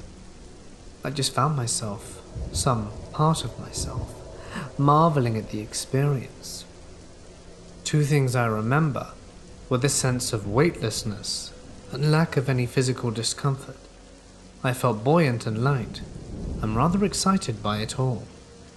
I also felt a strong desire to leave, to fly. The nearby windows beckoned me, and before I knew it, I was on the other side of it. Opening it had not been necessary. I didn't feel the coldness of winter, but I was flying very swiftly through it, as if on the power of a single thought. Soon I found myself above a vast, dark ocean. The water looked very cold and unbroken, as far as my eyes could see. Soon I reached land again and found myself in a town. It wasn't any town I was familiar with. The houses seemed strange. They looked old. They were all covered in the same wooden clapboard sliding, stained deep brown and unpainted. All of these buildings were close together, attached in fact, as townhouses are. Some of the buildings had 3 or 4 floors, others were lower, but they were all attached. I don't know why, but I got the impression I might be in a Scandinavian country, although I'd never been there. The night was very dark and seemed very cold, and snowflakes were drifting around the air. I found myself being drawn to one particular lighted window among this pile of buildings, one of the taller houses. Before I knew it, I was inside the window and inside the house. It became apparent there was a party going on. It was the Yule party. There was much light, laughter and chatting. People were moving about, sitting and standing with drinks in hand, all dressed quite nicely. I specifically remember a tall, attractive blonde man leaning against a counter that separated the wide entrance hall from the open-plan kitchen living room area where many people were. He was wearing a lovely knitted jumper, holding a drink and chatting with another man. I moved closer, only they had no cognizance of me at all. Clearly, I was not visible to them. I didn't overly marvel at this interesting situation. I more or less accepted it and moved on from room to room, exploring the house. What seemed most amazing to me was just how vivid everything seemed. I could discern every detail from my surroundings, the furnishing, the people, the activity. After making a circuit of the downstairs rooms, I came out once more into the wide entrance hall, which included a wide staircase of dark hardwood balustrade, with the same on both sides. The wood was rather scuffed and worn with age, but the whole house, although clearly older, was comfortable and had good vibes. There were 2 children on the stairs looking between the ages of 8 and 10, chatting and playing happily. I approached them with the idea of moving beyond them, and hence up the stairway to explore. But then something shocking happened. The girl looked straight at me, her eyes wide, her face filled with utter terror, and before I knew it, she screamed. This all happened so fast, I remember thinking, you can actually see me? For some reason, I was visible to this one child. In an instant, I felt myself being pulled back. It was rather like the sensation of a telescope being retracted. The entire scene before me collapsed, and then I was back in bed awake, with the voice from my laptop droning away next to me, much like I am to you now. This experience remains for me one of the most profound that I could perhaps label as paranormal, although it was very different to the ones that you usually hear about. Usually a narrator recalls an experience of seeing a ghost, often when they were a child. In this instance, albeit still alive, I was the ghost. It's perfectly natural, I suppose, for people to react with fear and shock when they see someone or something that shouldn't be there. I suspect I might feel the same. But I wonder if every encounter of this sort need to be seen as malevolent. Perhaps so many so-called ghosts are merely what I was on that particular winter night, an unexpected soul traveler who finds themselves glimpsing in places just as strange to them as they may seem to the rare and gifted person capable of detecting their presence. Since this time I have begun a course of self-training, and today I am capable of taking astral or lucid soul journeys at will. I've been to many places and met many interesting people on these journeys, and have gained much insight, but have never encountered the little girl again. My experiences thus far have shifted my former view of what I define as supernatural.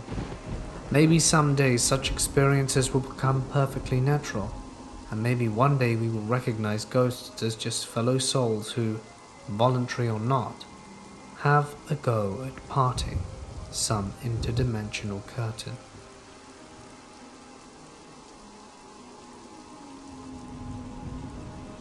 My story starts when I was stationed in the US Army, in Fort Drum, New York.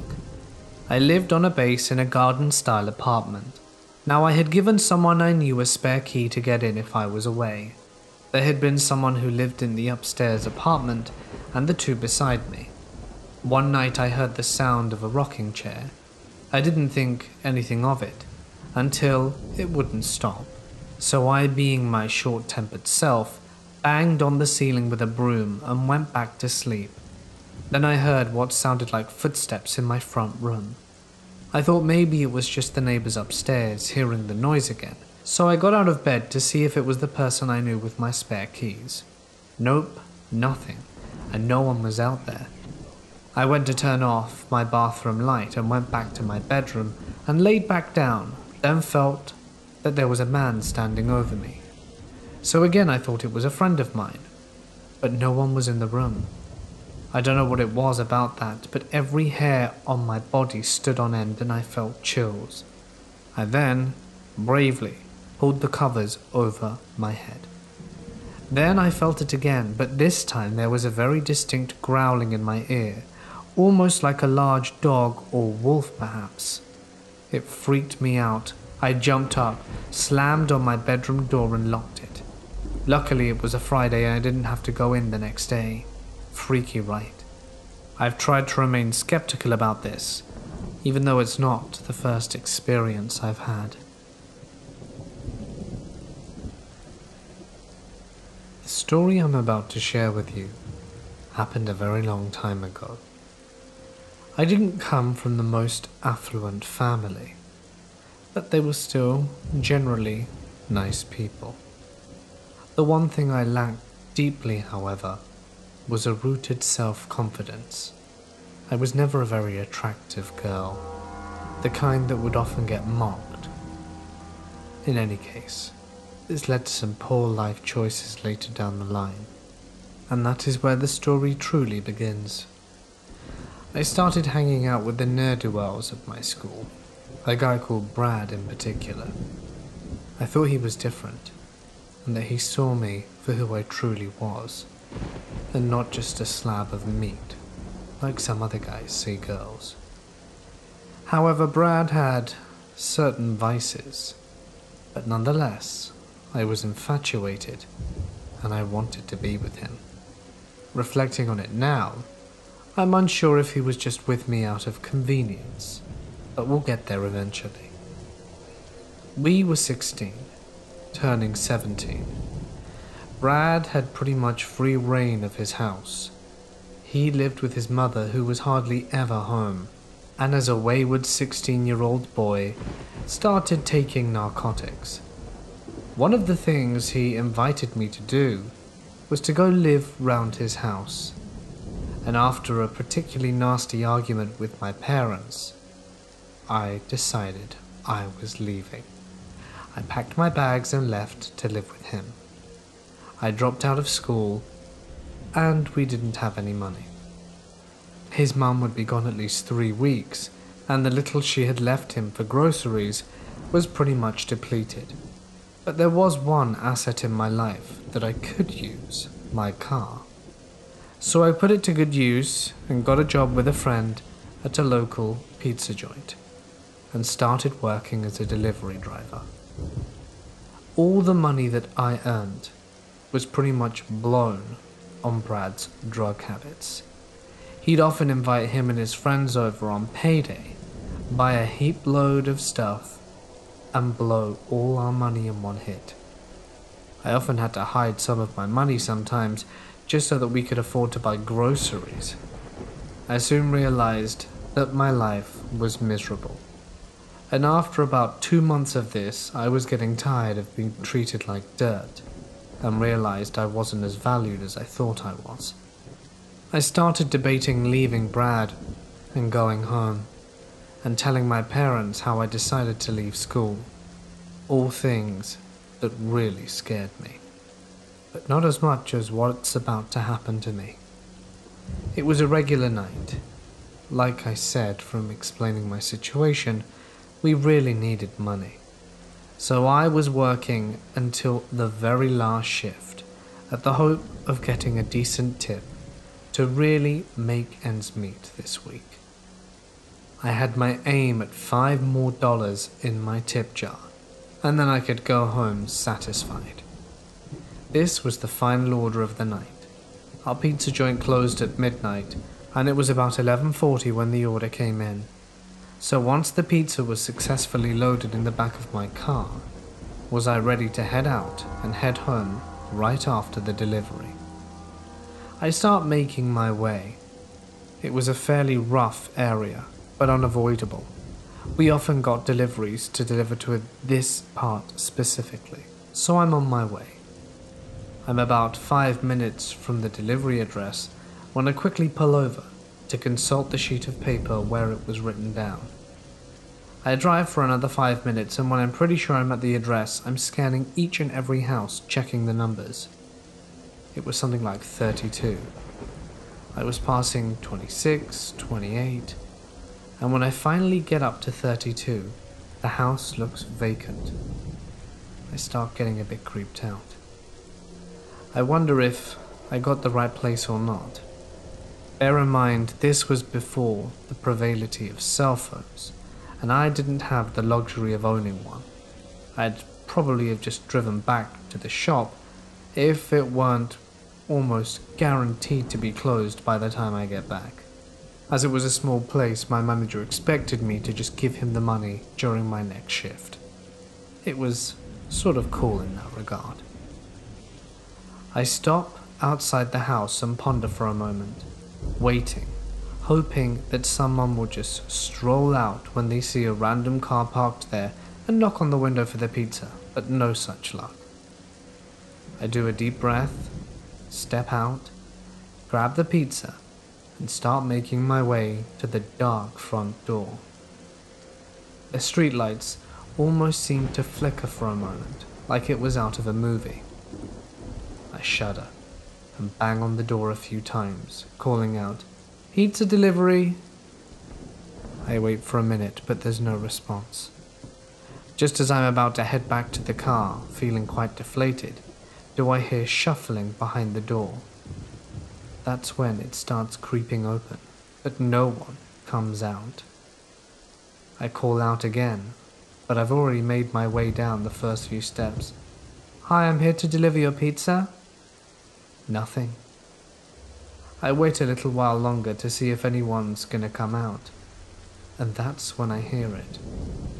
What sounds like a scream come from the upstairs part of the house. I look up and don't see anyone. At this point, I think I'm gonna wet my pants, so just as I'm about to run, does the door open fully, and there's a man there in nothing but socks and underpants. He gives me this most horrific looking grin and starts walking towards me. Bear in mind how poor I am. I really wanted to run, but I also wanted that tip desperately. So I stood there as he approached me and grabbed the pizzas with a friendly smile. He said in a very cold voice, "I'll be back in a sec with the money." I thought deep down that perhaps this had just been a misunderstanding. Maybe he was nice underneath it all, I told myself. That's when out of the bushes nearby jumped 3 dudes wearing ski masks. They all started screaming at me to give the money, but I told them I didn't have any money. They started yelling at me and telling me to move it into the house. This had been some kind of setup. Just before I reach the entrance, does one of the guys stop and pull me back. "Brenda?" He removes his mask, lowers it, and I see it's one of the guys that Brad is always hanging out with. His name was Mark. I just about crapped my pants. I asked him what the hell he was doing and why he was doing that, and he tried to explain that he just needed a little cash and thought he'd get a pizza for free, you know, and tried giving me all this spiel. These were the kind of guys my boyfriend, darling boyfriend, was with all the time. One of the guys who was blowing all our funds on all kinds of illegal stuff. I kind of laughed it off, more out of fear than anything. They never paid me for the pizza, but I didn't care. When I got back home, Brad was asleep, passed out from being high, I'm sure. I gathered my stuff and left. Nearly being robbed, or worse, was the wake-up call I needed to realize I needed to get my life together. So I did.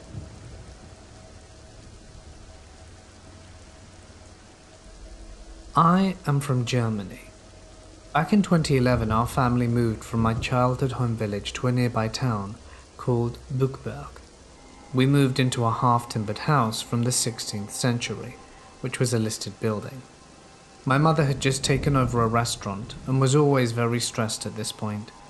I was 12 years old and had to grow up very early because my mother had to be able to rely on me while she had to take care of her restaurant. Me and my sister's room were outside my parents' apartment and had a real front door, so to speak of. As it was such an old building, the floor consisted almost entirely of wooden floorboards, which, in isolated places, creaks quite thickly when you step on them. One of those places was right at the entrance of my room, maybe 2 or 3 steps away from the door, which was also one of the loudest places you could step on. But these spots only creaked when there was lengthy weight on it, so it wasn't enough if I threw a shirt there or something. After living there for about 1.5 years, I woke up for the first time through the creaking of the floorboards in the middle of the night, which I couldn't really understand at this point since I only woke up, and since I couldn't find an explanation, I dismissed it as a normal sound made by the wood and went back to sleep with a quite easy feeling. For weeks nothing happened, until I woke up again to this squeaking. This time, not as sleepy as the last. I quickly realized it wasn't normal. It was loud and violent, as if someone was standing on the squeaky spot intentionally, I thought I was going completely crazy and could no longer trust my perception after the floorboards did not stop creaking for more than a minute. I couldn't take it anymore and ran over to my mother's bedroom and told her crying what was going on. My mother still thinks that I dreamt it. And so the squeak happened every now and then, and over time I gradually lost the fear of it. It was around 9 or 10 months since the first incident when something new happened. The door would open and close by itself. One of our faucets suddenly turned on in the middle of the night, and our cats would just stare at nothing and start hissing and growling. The longer we lived there, my entire gut feeling became increasingly more uncomfortable. I would more often than not feel that I wasn't alone. It was almost as if I had someone sitting on my shoulder who was with me no matter where I was. It was almost overwhelming. And then there was the one night after which I couldn't sleep in my room for 3 weeks or so. I was in my bed just before falling asleep in the evening when that stupid squeaking of the floorboard started again. In the meantime, more annoyed than fearful, I pressed my pillow onto my ears in the hopes that it would soon stop. But this time it was different. It didn't stop after the usual 2 to 3 minutes, but went on for 15, and slowly got louder and more intense until I looked up at some point. What I saw almost gave me a heart attack, and I could literally feel a shockwave go through my whole body together with goosebumps. I was so scared that I nearly vomited. I saw someone standing at the foot of my bed about 5 feet away just staring. Because of the shock, I was frozen and stared back for what felt like ages. In these fractional moments, I could see what was there. It looked like an old woman with a long shirt and curly hair. This expression on her face, it was disappointed, almost angry. But as I saw and realized all these things, she was gone again. I slept on our couch for a few more weeks. My mother didn't want to believe all of this. It seemed to me as if I were the only one who had noticed all these strange things. I think it was anywhere from a month to 3 months after the night I saw the old woman. At that point I turned 14. I came home from the cinema where I watched the second part of the Hobbit series with buddies. Later that evening I was lying in my bed, thinking about the film and what happened in it, when from one second to the other the floorboards began creaking again. That was the first time after the incident with the old woman that it squealed again, and fear rose up me like I'd never felt it before. I had hoped so much that the noises would just stop right away, but I was wrong. It was just like the last time, but this time I did not dare look to what made the noise. As I was lying there and the noises didn't stop, a feeling came over me that it won't stop until I looked. Finally I gave in, and when I looked, I was as shocked as the first time to see another person standing there, but this time someone different from the old woman. A man in his mid-30s with old clothes and a helmet with a broken lamp and a dirty face. Like the old woman, he just stood there and stared at me for a few seconds, wearing the same expression as her, before he vanished. Fortunately for me, we moved out a few weeks later, which is how everything ended, and since then nothing has happened to me. I myself never believed in such things as the paranormal, and even made fun of people who said they did. But I don't tell this to anyone now, because no one believes me, and they'll think I'm crazy for believing it myself. I can't categorize it properly, but I'm sure that I have some kind of trauma for it, and I'm confident that ghosts are real.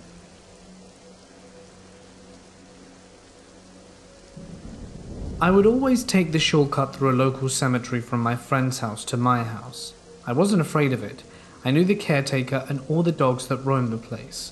So I'm on my way back. I get into the middle of the cemetery and I can see candles lit and people standing around it. I skirt around them and they are all chanting something in Spanish. I'm able to make out a few chickens in a pen, but they're all chanting and praying. The next day I return on my bike, go to the same spot, and find little bowls filled with chicken eyes and hearts. I was only around 17 at the time, but apparently I happened upon a group of people practicing Santeria. It freaked me out at first, and when I learned a little more about it, I realized it was not much to fear. Unfortunately, I didn't learn more about it for a few years. Creepy as hell, especially seeing the remains of the chicken the very next day. This is a story of one of the scariest and strangest things that's ever happened to me. Let me go from the beginning. One morning, I got a lift to work with a lady that I work with. As we were driving, a native bird thuds into the windscreen and bounces off. We both got a fright. I wanted to stop to see if the bird was okay, but the driver insisted on driving on and that it was probably dead. I felt bad. I am an animal lover, but you know what it's like when you have to get to work and time is going to be tight for the entire day. That night I get home. I'm hanging out in my bedroom when I start hearing what sounds like a person making these groaning and crazy murmuring sounds right outside my bedroom window. I'm home alone and frozen in fear. The sound seems to move around my room to the back of the house until it disappears after about 15 minutes. I didn't look out there because I was scared, but I've lived here for over 15 years and have never heard anything like it before or since. That night I wake up from a dead sleep and hear something hiss right in my face. But the creepiness does not end there. A few days later, I'm at someone's home doing some housework for them. They aren't home and I'm alone, and I go to pet their cat, who was sitting aloof on a chair by a huge window on the second-story floor that looks out over the driveway. And as I'm looking out the window, this poor little sparrow comes flying straight into the window right in front of me, knocks itself out cold, and falls quite a distance down onto the concrete driveway. I go down to the bird, which seems to be okay but just in shock. So in order to protect it from the cat, I make a nice little hospital bed for it in a shoebox with air holes and put it safely in the garage to recover for a while. I go upstairs to do the ironing. I'm in a room, standing with my back to the corner, with just the bookshelves behind me. It's very still, and it's a peaceful room with no draft, nor movement coming in from any direction. Nothing. I'm ironing a sheet and thinking back to the bird we hit on our way to work. The creepy as hell noises outside my bedroom, the hiss, and now this bird. Thinking that it's kind of creepy that this bird stuff keeps happening to me. At that very moment, I hear something slide off the bookshelf and fall to the carpet. Guess what it was? It was a heavy ornament of a bird. I stared at it for several seconds, completely perplexed. I promise you it did not just fall off the shelf, I specifically heard it slide. This thing was heavy. I went and let the bird go, which was fine, and after that, nothing else happened. This was about 5 years ago. Was the bird haunting me? Camp Dragoon in Iraq had weird things happen in different places. The camp was just an old Saddam regime secret police complex, so plenty of people disappeared there, just to add to the horrific background. The underground tunnel torture chambers had been walled off early, but people who went down there often reported the feeling of being watched. I took pictures in an old prison and weird balls of light showed up, and when I got them developed by the locals, I chalked it up to there being dust in the air. The one thing that happened over and over, though, were the lights in the buildings appearing where they shouldn't be. I was part of the quick reaction force for the camp and was called out many times to look for intruders. We had an apartment building on our camp, unused but off limits, and at least once a month a guard tower, the Tactical Operations Center, or random people would report faint lights moving within. Every time we got spun up and cleared the whole building, but not even the dust had been disturbed. People being tired, reflections, soldiers being sneaky, I don't know, but it's weird and unexplained. I won't spread any of the National Training Center ghost stories I've heard, as they didn't happen to me. and they could be just legends at this point, but it sure as hell was freaky at the time. I used to deliver pizzas for a pizzeria in Cape Town, South Africa, when I was in university to make extra cash. I used to deliver to the same house quite often. Incidentally, this place was quite close to where I lived at the time. There was nothing overtly strange about this place, except that whoever would receive the pizzas would normally take quite a long time to come to the door, and would always ask me to pass them pizza through the security gate instead of unlocking it and making it easier for everyone involved. One quiet night, a call comes through for this house, and I collect the pizzas and get to the house reasonably quickly. This time a lady who I'd never seen before is at the house. She opens the door and lets me in. It's not entirely uncommon to be let into a customer's house, so I don't think anything of it. She points me towards the kitchen, which is down quite a long corridor, and asks me to drop the pizzas off there. She follows me all the way, still nothing weird. The passage opened up to an open-plan dining room and lounge area. Through this area is the kitchen through a door on the left. As I was passing through the dining room/lounge area, I saw something that sticks with me to this day. An old-looking dentist chair, with a person lying in it. Whether the person was alive or not, I still don't know. He had a sheet covering his whole body, except the very top of his head and his feet, which were duct-taped together. I couldn't tell if he was breathing or not. The lady that opened the door was still right behind me. She said absolutely nothing. We went into the kitchen and she paid me for the pizzas. At this point, I was either expecting to be attacked by this lady, or someone else hiding somewhere, or to be scared by the guy under the sheet as some part of a practical joke. Not wanting to give anything away, I didn't say anything, and prepared myself to either defend myself or not be frightened should it be a joke. I walk out towards the front door, double checking to see what I saw was correct and not just my imagination. The lady, still behind me all the way, closed the door behind me as I left, and said nothing. To this day, I still have no idea what was happening in that house. It could have just been some joke, but I really don't think it was. The presence of a dentist's chair still makes no sense, and I didn't see anything else that would suggest the residents of the house collected weird paraphernalia. I drive past that house quite often, and still wonder if I was in any real danger.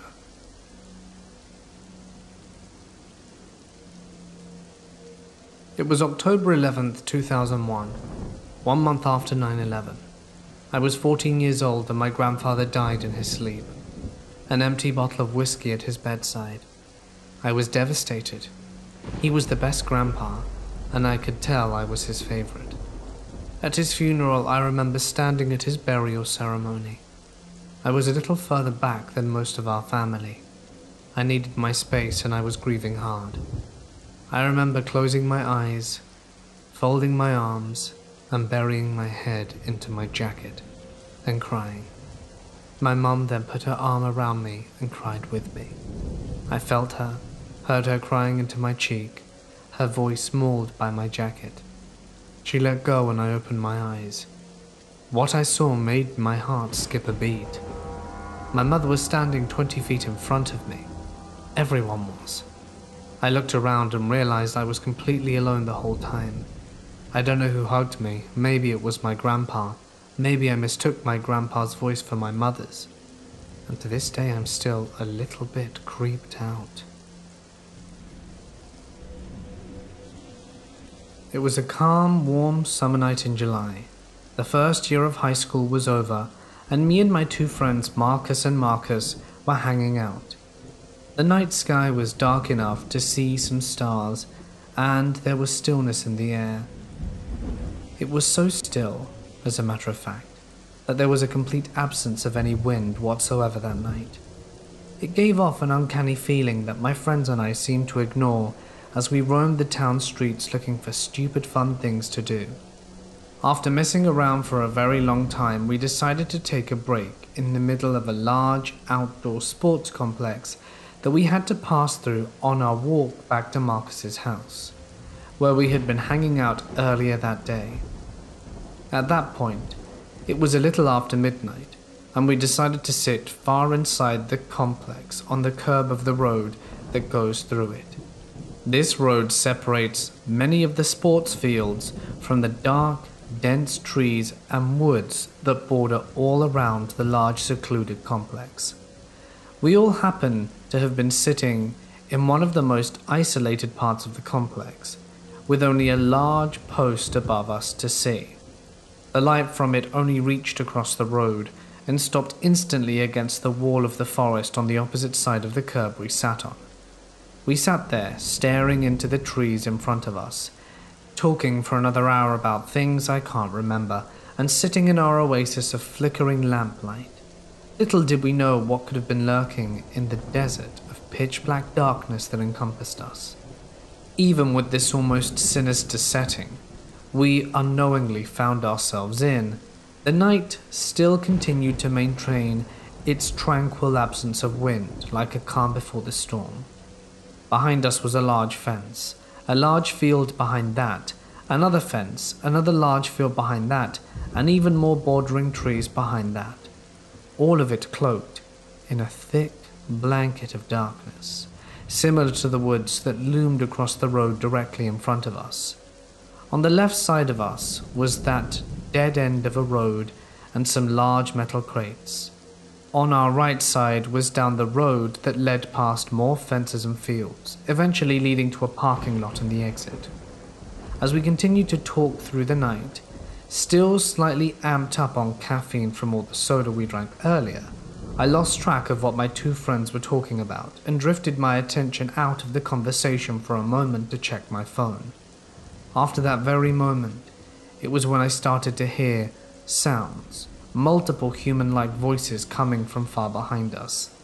If I had to guess where it was coming from, based on the direction and the volume, it was probably around the forest, where it meets the furthest field far behind us, somewhere hidden in the dark. What I heard was a very eerie chanting in a language I'd never heard. Whatever it was, I could tell that multiple people were chanting it, and it was giving me serious negative energy that sent chills down my spine. I kept looking at my phone trying to tune it out and focus my attention on some memes, but it was too chilling to ignore. I then turned to look at my friends, hoping to jump back into the conversation and forget about the voices, but before I did this I suddenly realized they had already stopped talking too. When I turned silently to both look at them, I then saw that they too had also turned, looking back at me with the same spooked facial expression. My friend Marcus says, "Dude, do you hear that creepy chanting?" I reply, "Yeah, it's freaking me out." At the exact moment I said that, as if on cue, an immense gust of wind rips through the trees in front of us, spiraling in extreme commotion, tearing through the once calm air.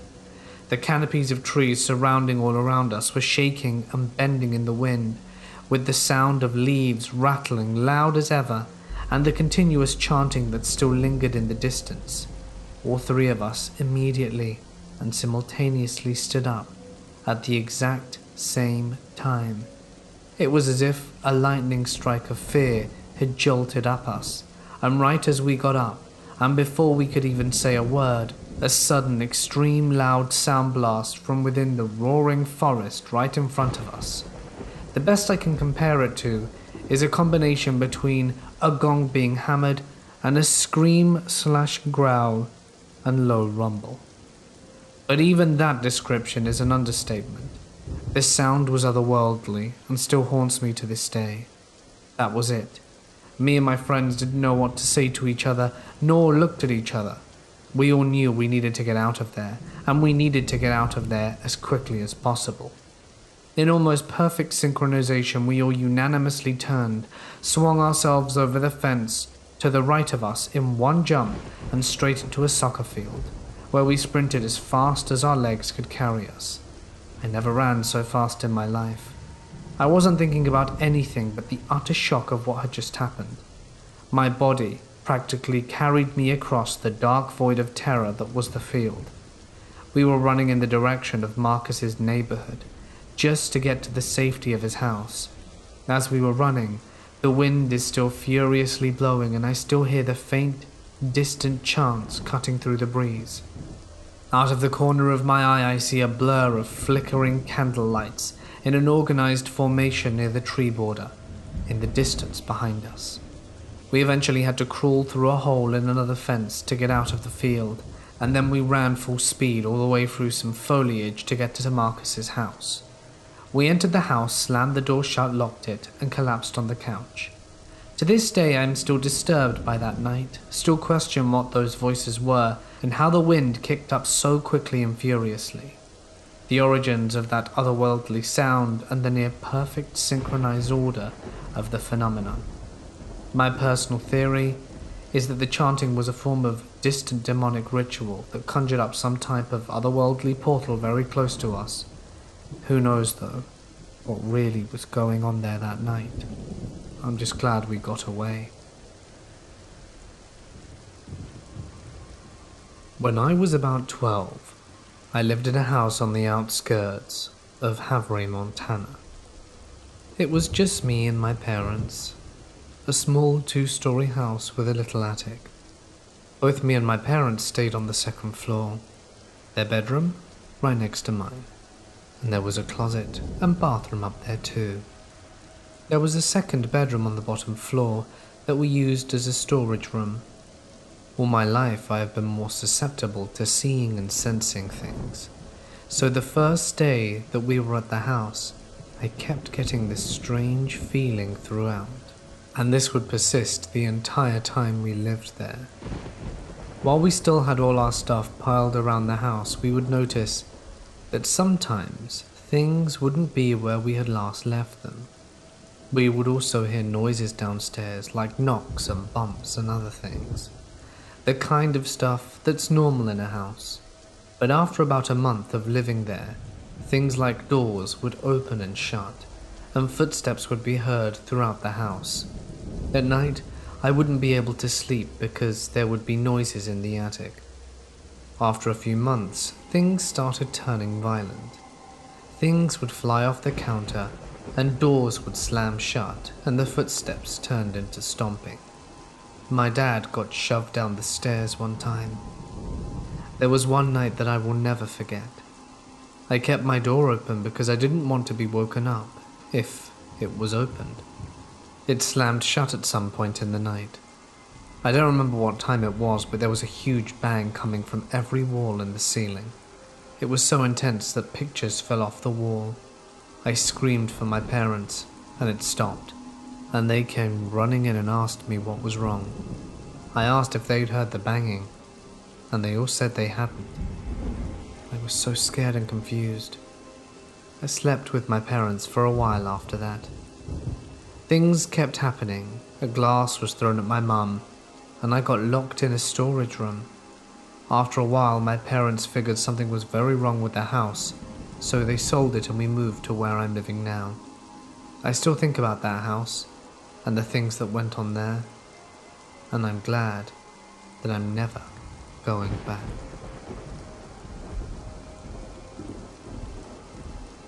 A few days ago, I ordered a delivery service via an app called Rappi that works in South America, where I live.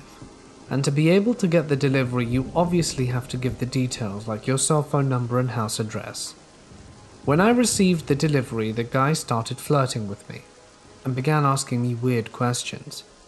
I told him I was only 16, hoping that he would leave me alone, but he just tried to keep making conversation.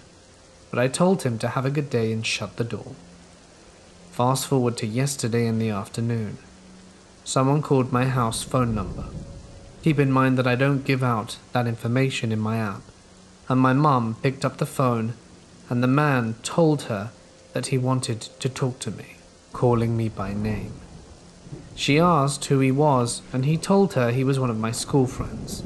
My mum gave me the phone, and the man told me who he was and gave me his name, which later turned out to be fake, and said I was very hot and that he wanted to meet up with me. I immediately hung up the phone. I started looking through the Rappi app and see if there was some way to report this guy, but I couldn't find anything. Then I tried to search in the delivery history and couldn't find anyone with the name he told me.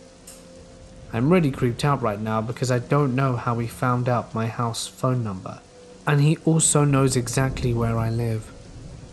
It's a pretty tricky situation. I just hope he never tries to reach out to me again. I live in a town that was founded around 1830 and has seen more than its fair share of death, war, and massacres. So much so that lots of people are claimed to be haunted here, and you can walk over spots that hundreds perished on. I would even wager to say that the land I currently live on has most likely had a few soldiers die on both sides of the Civil War. Now, to what I experienced. I woke up one night past midnight. My dog rolled over in bed, and I opened my eyes in the near pitch black room with a view of the corner next to my covered window. And from the corner of my eye I see something moving by the opposite side of the room. And there it is. A man dressed in a dirty but not torn or raggedy Confederate uniform. I was afraid someone had broken in, but before I could even decide what to do, he floated with his head nearly touching the ceiling to the corner of the room by the window and stopped. He went through the wall and he seemed to notice I was awake and gave a sort of oops smile that unsettled me. I felt afraid and debated whether I should wake my fiancée or not, but before I could finish deciding, I was so tired I fell back asleep and only truly thought about what happened when I awoke that morning.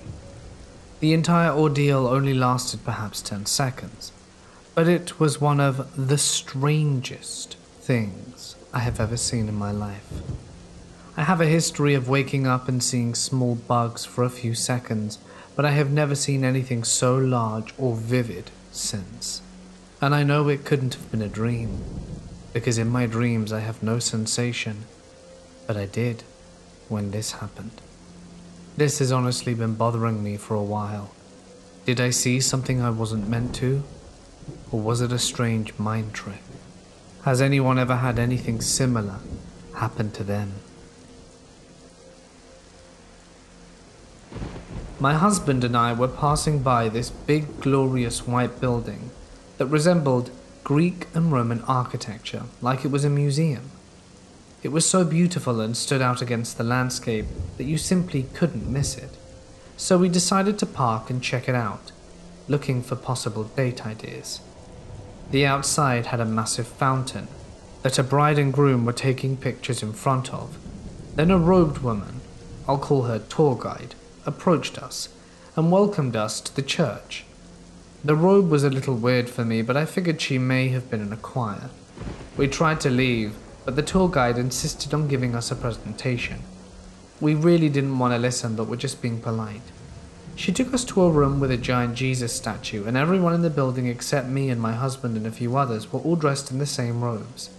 That's when I started getting an eerie feeling. After the presentation, the tour guide lady took us into another room, where there was a giant globe and many Bibles in different languages. We then had a discussion about spirituality and that we weren't big church people due to our schedules. She mentioned that the followers of this specific church had no issues attending because the church provided them with houses and food, and that the followers of the church were all related to the founder. Then the girl had a glow in her face and said, "You may have connections to our founder. We were very interested and have our own refined ancestry system to find your long-lost relatives." She said that to us, and that was enough red flags for me. I took my husband by the hand and said, "We need to go now." I started to thank her for her time, and we began to leave. And an older woman in a white robe invited us to stay while we were on our way out the door, and then insisted that the other girl would have the ancestry test done rather quickly. I told her we had other matters to attend to, like a doctor's appointment, and then she politely said that we were always open if we had any more questions and handed us reading material. I then pulled out Snapchat due to a notification and our tour guide peeked over my shoulder and said, "Oh, Snapchat, I haven't seen that in the past 11 months.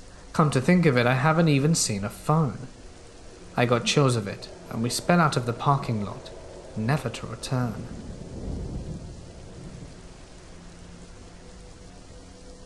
A few years ago, I was about 10 or 11.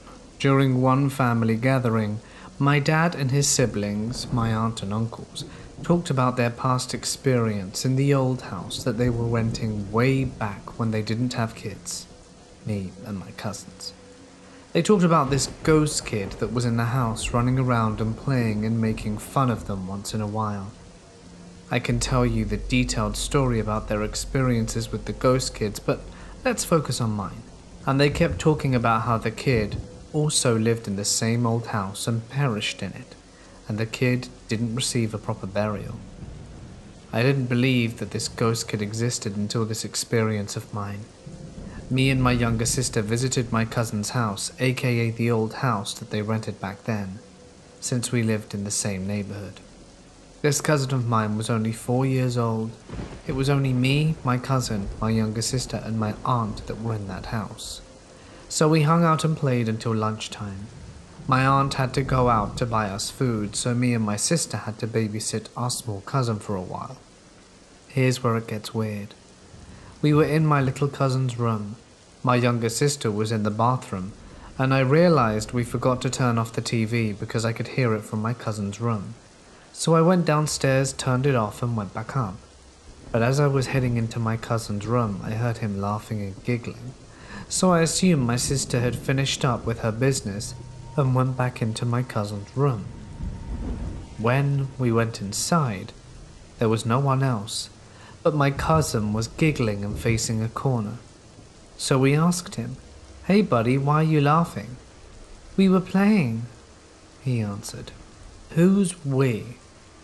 He didn't answer, and he continued to giggle. So I carried him out of the room and we went back downstairs with my little sister and waited for my aunt to get back. I got goosebumps when the realization hit me. Could this have been the infamous ghost child that they were talking about? I used to be a delivery driver, which doesn't sound very interesting because it isn't. I did have to deliver to some very remote places though. One time I delivered to a trailer park just barely inside our designated delivery zone, and it was very dark and poorly lit. I'm leaving my car running and keep the headlights and inside lights on to go to deliver the pizza. Upon returning to my car, I sat down in the driver's seat and look up to see a creepy old man standing less than 3 feet away from my side of the car. He was just staring. It was the equivalent of a jump scare. I just started driving forward, had to do a U-turn to get out of the park, and when I turned around, the man was standing in the middle of the road. So I freaked out for a second while I sped around him, only to watch him attempt to chase my car out the trailer park. I put in my 2 weeks' notice after that.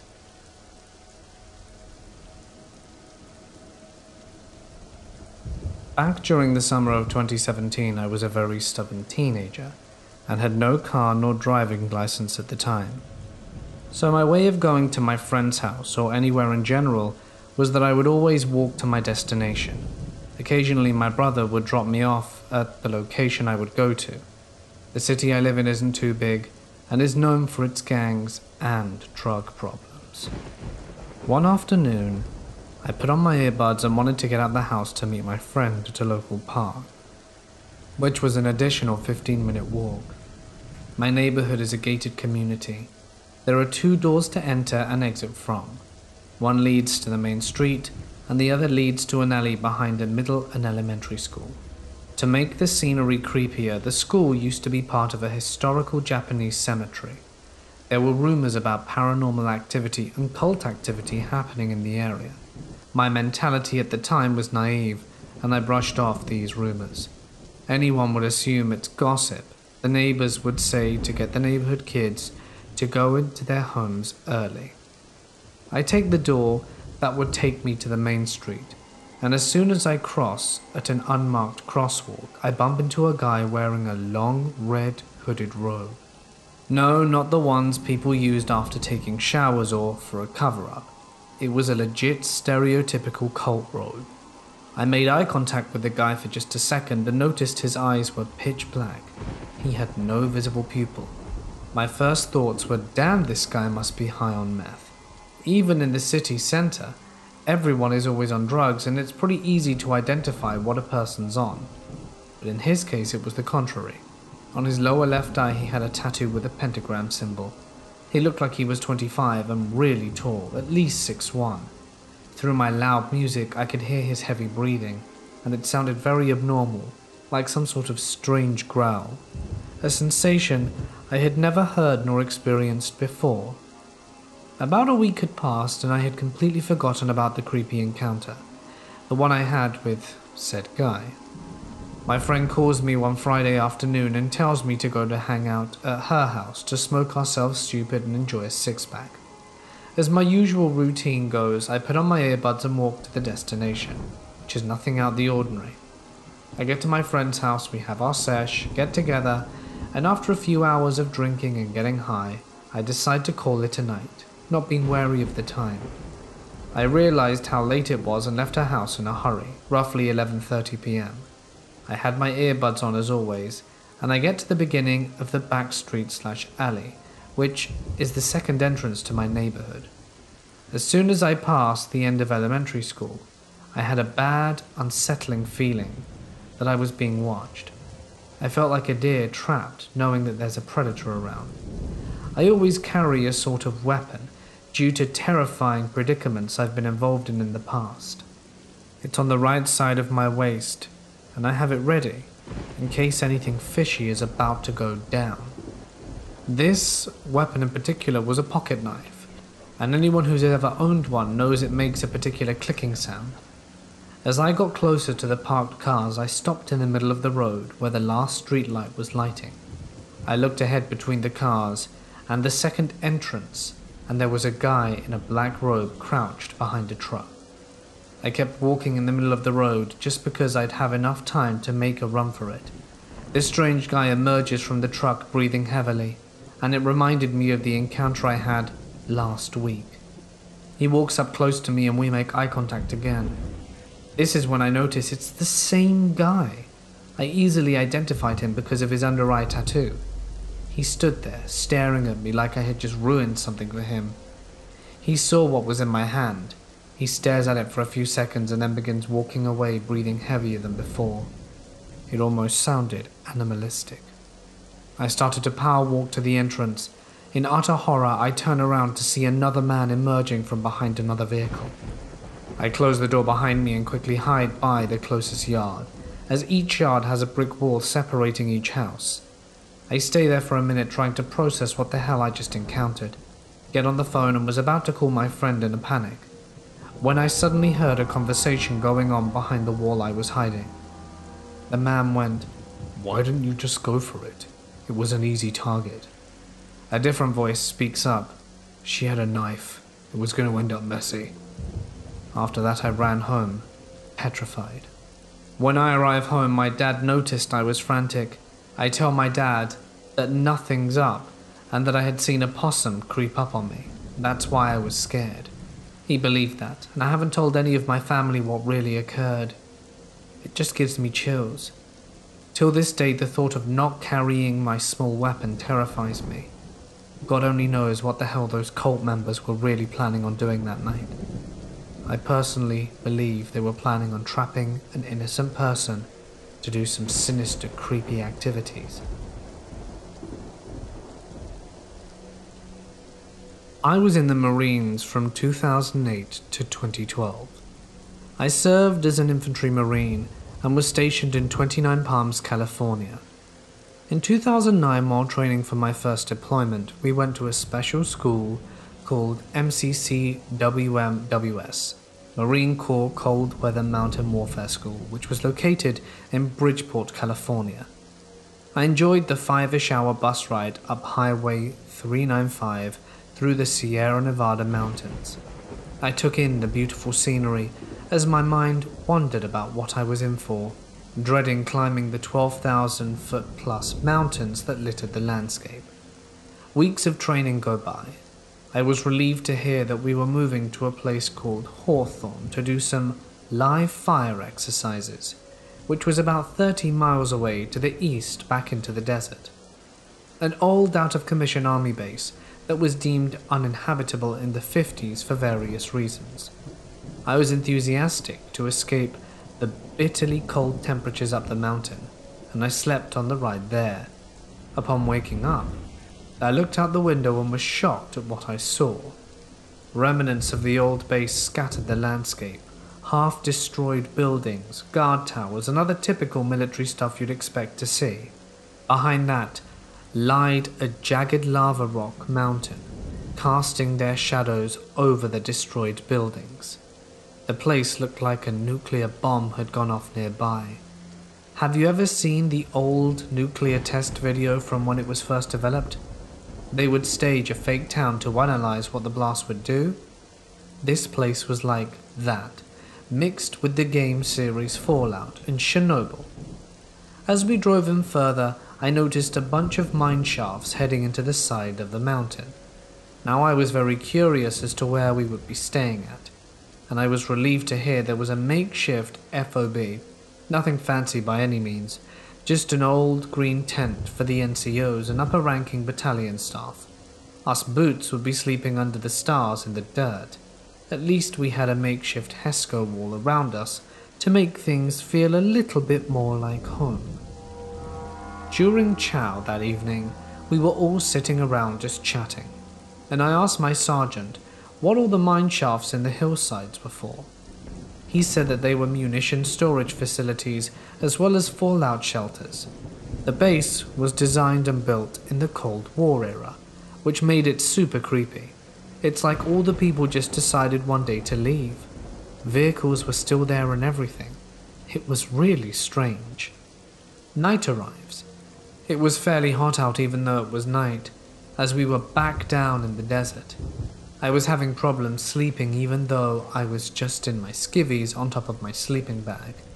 Some of the others were awake, chatting, and then I stared into the stars and mountains looming over me.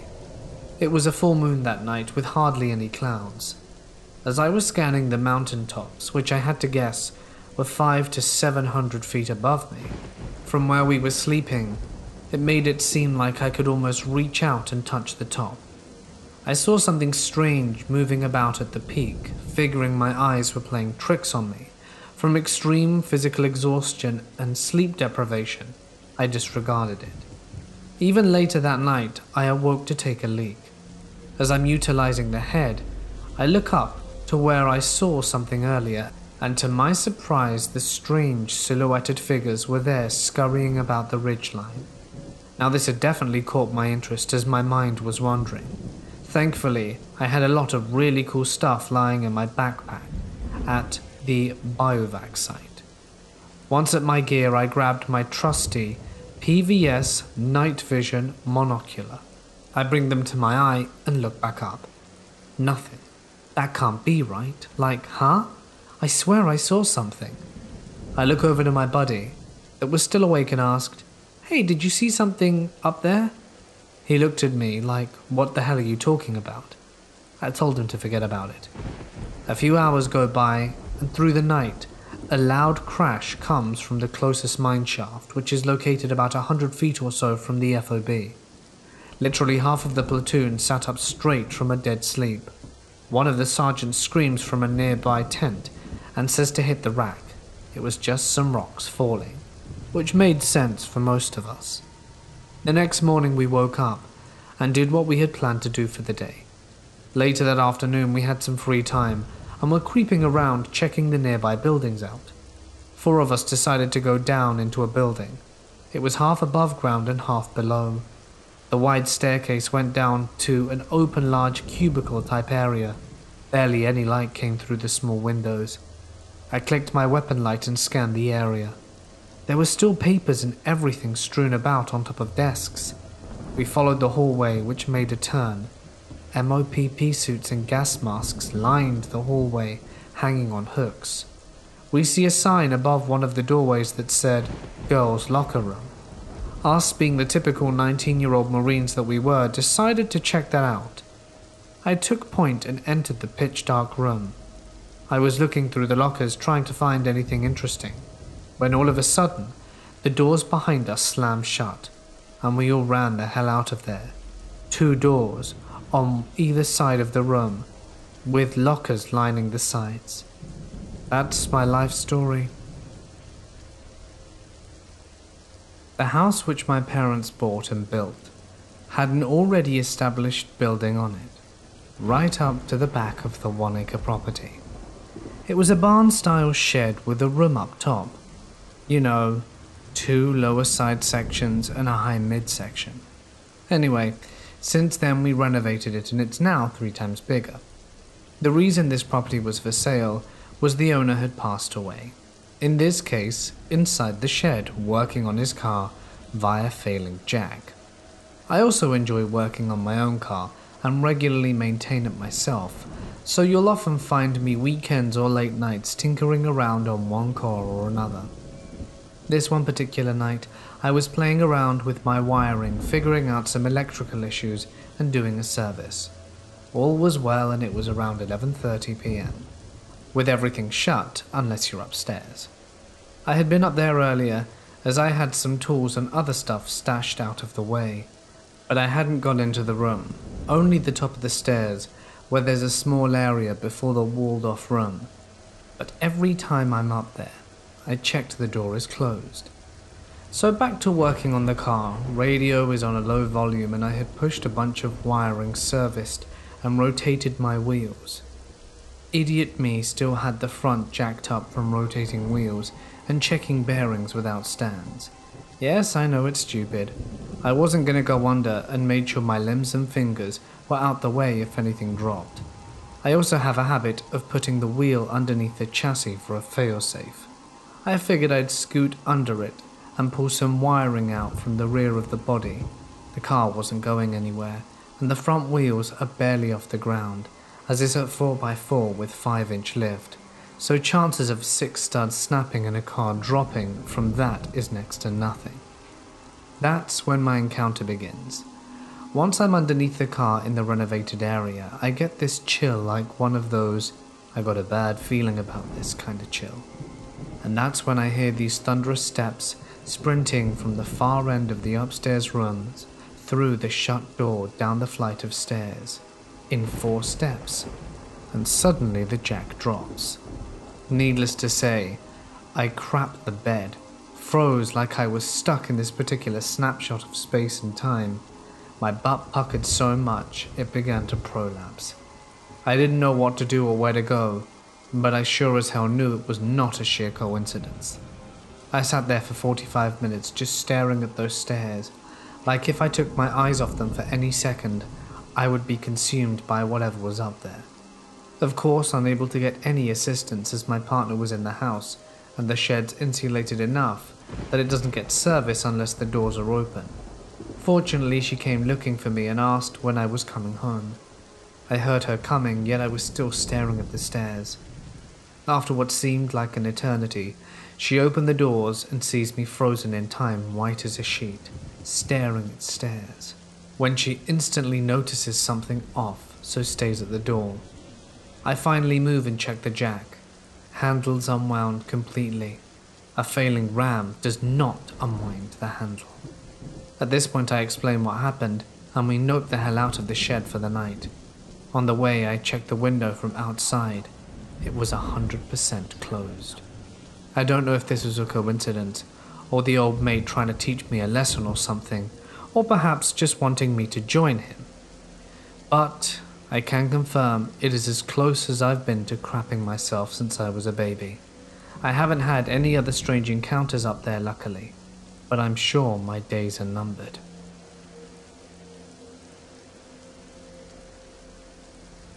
One night, I had a delivery to a pretty rural area. A lot of my deliveries are to rural areas, so no big deal. But tonight is drizzling and especially dark, so I'm having trouble finding the address of the house I'm looking for. So I roll down the passenger window to use my really bright flashlight, pointing it at mailboxes, trees and posts and anything that anyone might have their address on at the end of their driveway. And driving along at 5 miles an hour, pointing my flashlight, when the beam catches a guy wearing a dark hoodie at the end of an obviously long gravel road staring directly at me. More of a glare really, but whatever. He could just be on his phone or something. Anyway, it gets weirder. I finally find the address I'm looking for and pull up into the drive and hop out the car. That's when I get the sinking feeling. No cars, no house lights, boarded up windows.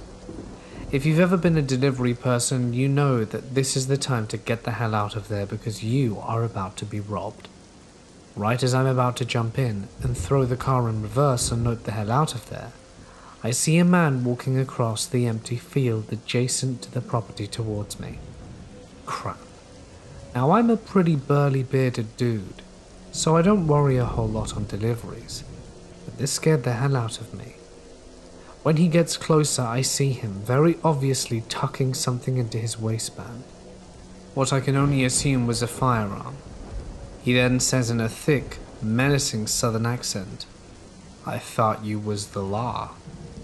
I guess because of how I was scanning the addresses. I meekly point my car topper and the pizza in my hand, and he says in the nicest voice you've ever heard, "Oh great, thank you so much. Have a great night." Pays me, and proceeds to walk back through the open field in the direction of no buildings in the rain with his pizza. For the rest of my shift, I couldn't stop whispering, "What the hell?"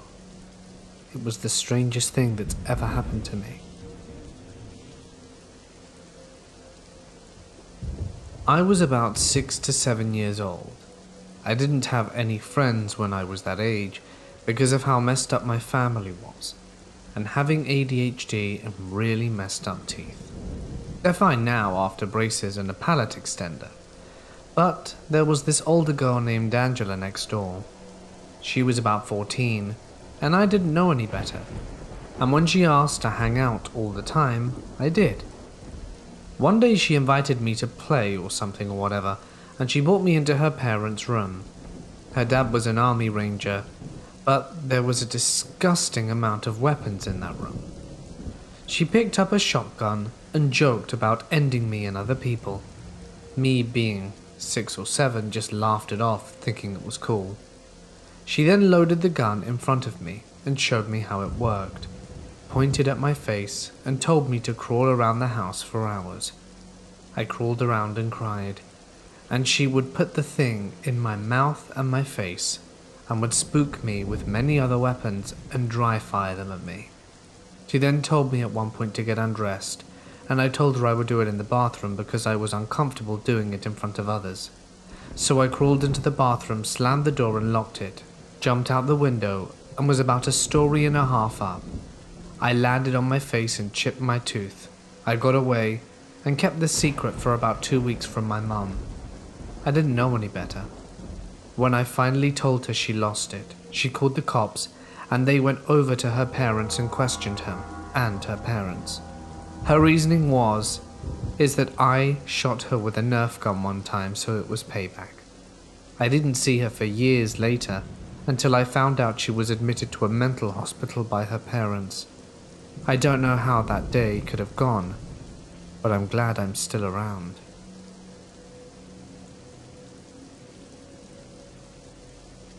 When I was in Vilseck, Germany, the Rose Barracks, as part of the 1st Infantry Division, I had an interesting run.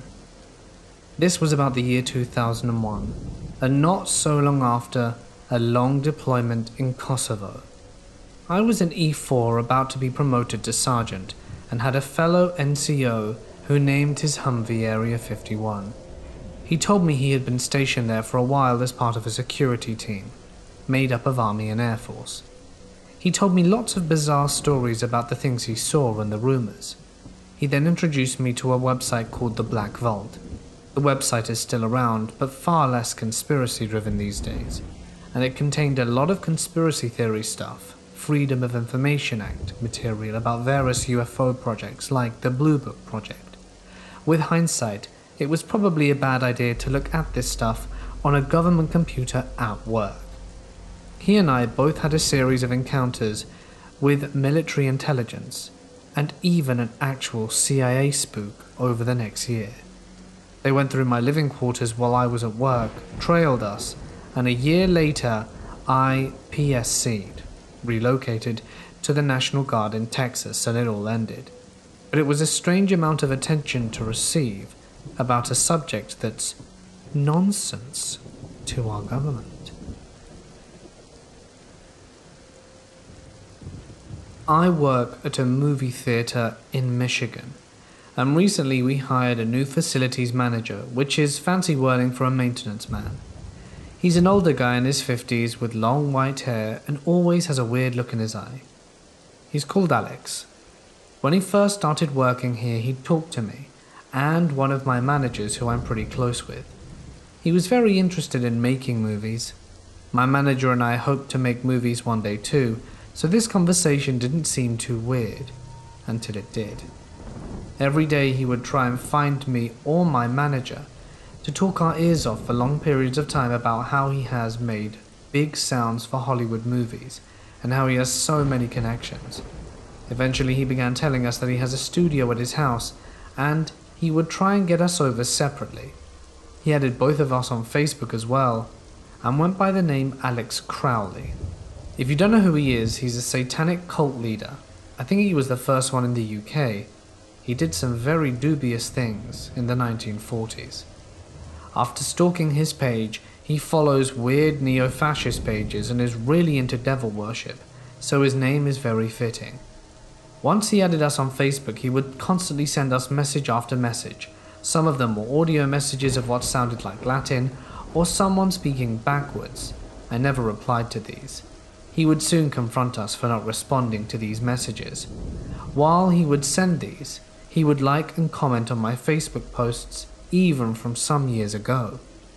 While he was confronting us, the conversation would come back up about going to his house. He had access to our work schedules, he knew when our days off were, and he would say, "So I see you have Wednesday off this week, what are you doing? You should come over to my studio." This happened every day.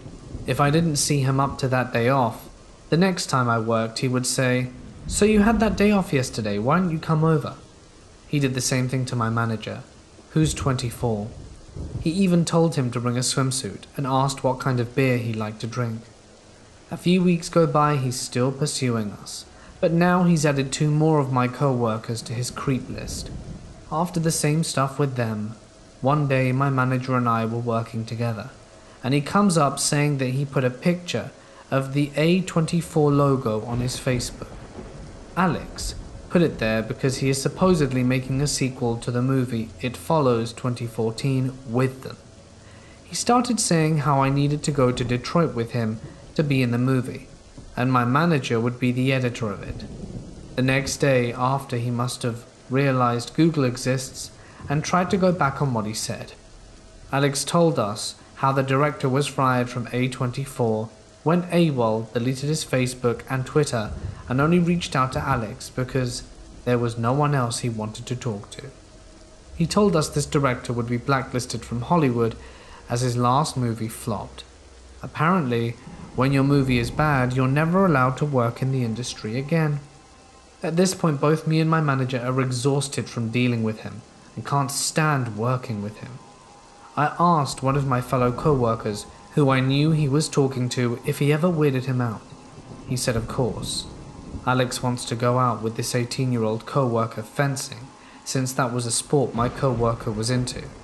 Luckily his mum was Alex's boss, and he told her the very next day he was fired. You know, he could have just been a deranged individual, but something creepy and sinister that's too hard to eloquently put into words was going on there. I'm sure of it. So to this strange satanic maintenance man, let's never meet again. whatever your intentions were.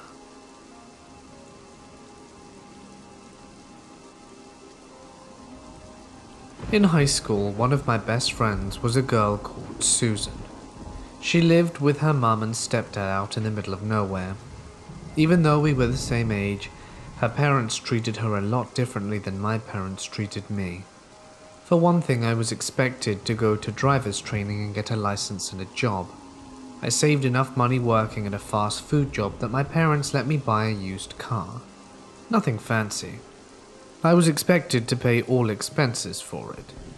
Susan's parents felt I was a bad influence on her because of my job and my car. Susan wasn't allowed to take driver's training or get a job. After we graduated high school, I joined the military and lost touch with Susan. In the early 90s, living on my own, my parents called me one day at work and passed along a message that Susan had called and wanted to see me. I was really excited to see her. I loved her like a sister. She said she was staying with her mum and stepdad and asked if I remembered where they lived. Of course, I told her. We made arrangements for me to pick her up one night, as she still didn't have a driver's license, and we'd go to dinner and catch up. The night of our get-together, I drove to her childhood home. I went to the back door of a screened-in porch, and I couldn't help but be a little disturbed and puzzled at what I saw. Stuck to the ceiling were the covers of dozens of paperback books. The books hung down from their covers on the ceiling all over the room. On one wall facing the door of the porch was a large picture of a half-man, half-goat. It held something in its hand. I don't remember what. There were about 10 bowls with candles in them on the floor and on the tables. I was taking in all of this when I heard Susan say, "Jane, come round here. We don't use that room anymore except for special purposes."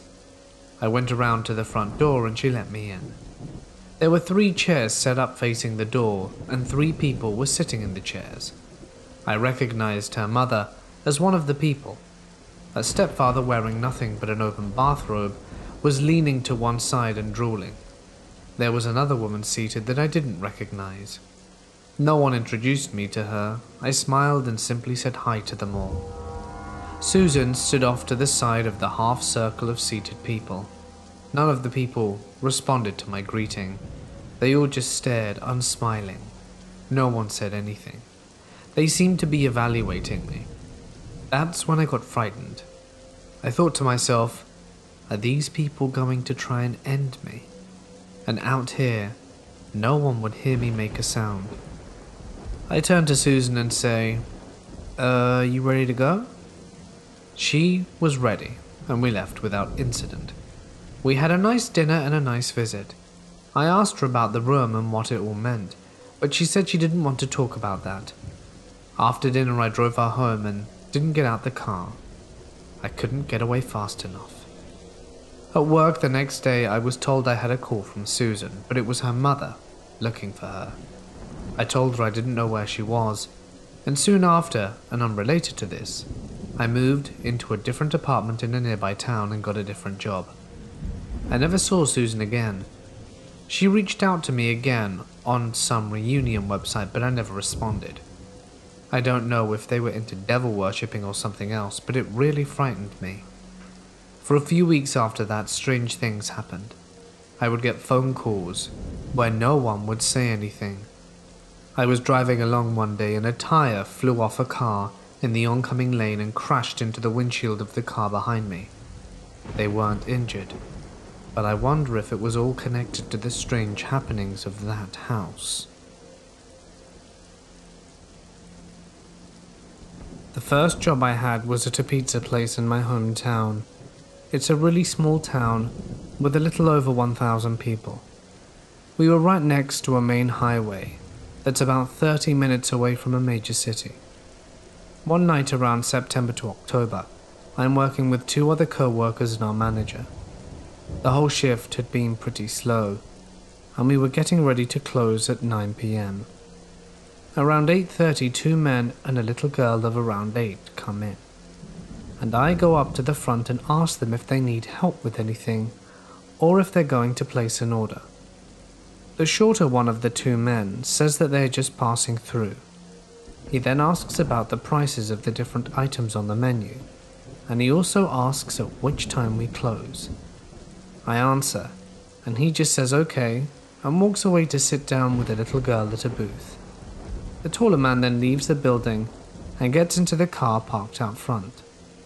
The smaller man gets up about 5 minutes, whispers something to the little girl, then leaves.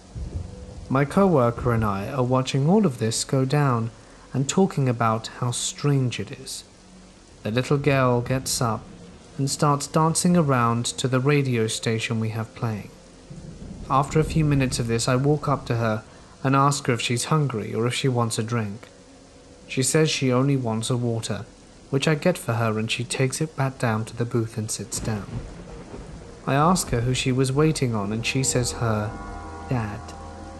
My co-worker and I are starting to get worried for her, because the two men haven't returned yet and it's 8:50. We start to think that neither of them are her father at all. My manager decides to call the police. Our town is too small to have our own police station, so we have to wait for them to come from the next town over, which takes roughly 15 minutes. I go sit with her at the booth and am making small talk with her, trying to make sure she's safe and nothing happens before the cops arrive. In the middle of our conversation, she gets up and says she has to leave. My manager and I are telling her she needs to stay in the restaurant until her dad comes back, but she starts crying and screaming and insists on leaving. A few days later, my manager says the cops found her walking down the road alone late that night. We never heard any more information about that situation afterwards. I just hope she's safe now wherever she is.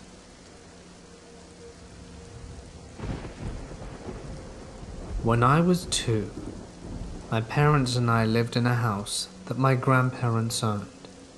Although only 2, I apparently could speak quite a bit, as well as a few sentences.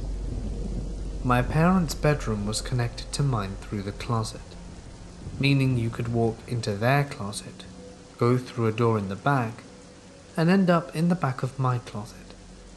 Then, one day, my mum started having these terrible nightmares. In her dreams, she would wake up surrounded by fire. She'd rush through the closet to my room, scoop me up, and dive out the window. Suddenly it would flash forward, and her and my dad would be sitting in a waiting room at a hospital. A doctor would come in, look somber and say, "I'm sorry, but..." And then she'd wake up at that point, sweating profusely and her heart racing. One night she woke up to me screaming. She ran into my room and pulled me into her arms, calming me down and asking me what was wrong. My response was, Mummy, my room was on fire. I was on fire." Of course, this freaked her the hell out, and I'm willing to admit that me having some sort of similar nightmare may have been caused by me overhearing a conversation about my mum's nightmares. But that's not the freaky part. Not long after this, we moved out, though not because of the nightmares my mum was having. We lived in southern Illinois at the time, and my parents were having a hard time making enough money to support us living there, so we moved up to northern Illinois. My grandparents sold the house once we moved. About 6 months after we moved out, my mum was talking to my grandma on the phone. My grandma started telling my mum about how the house we used to live in had caught fire. No one was home at the time, but the bedroom that had been mine had been completely destroyed.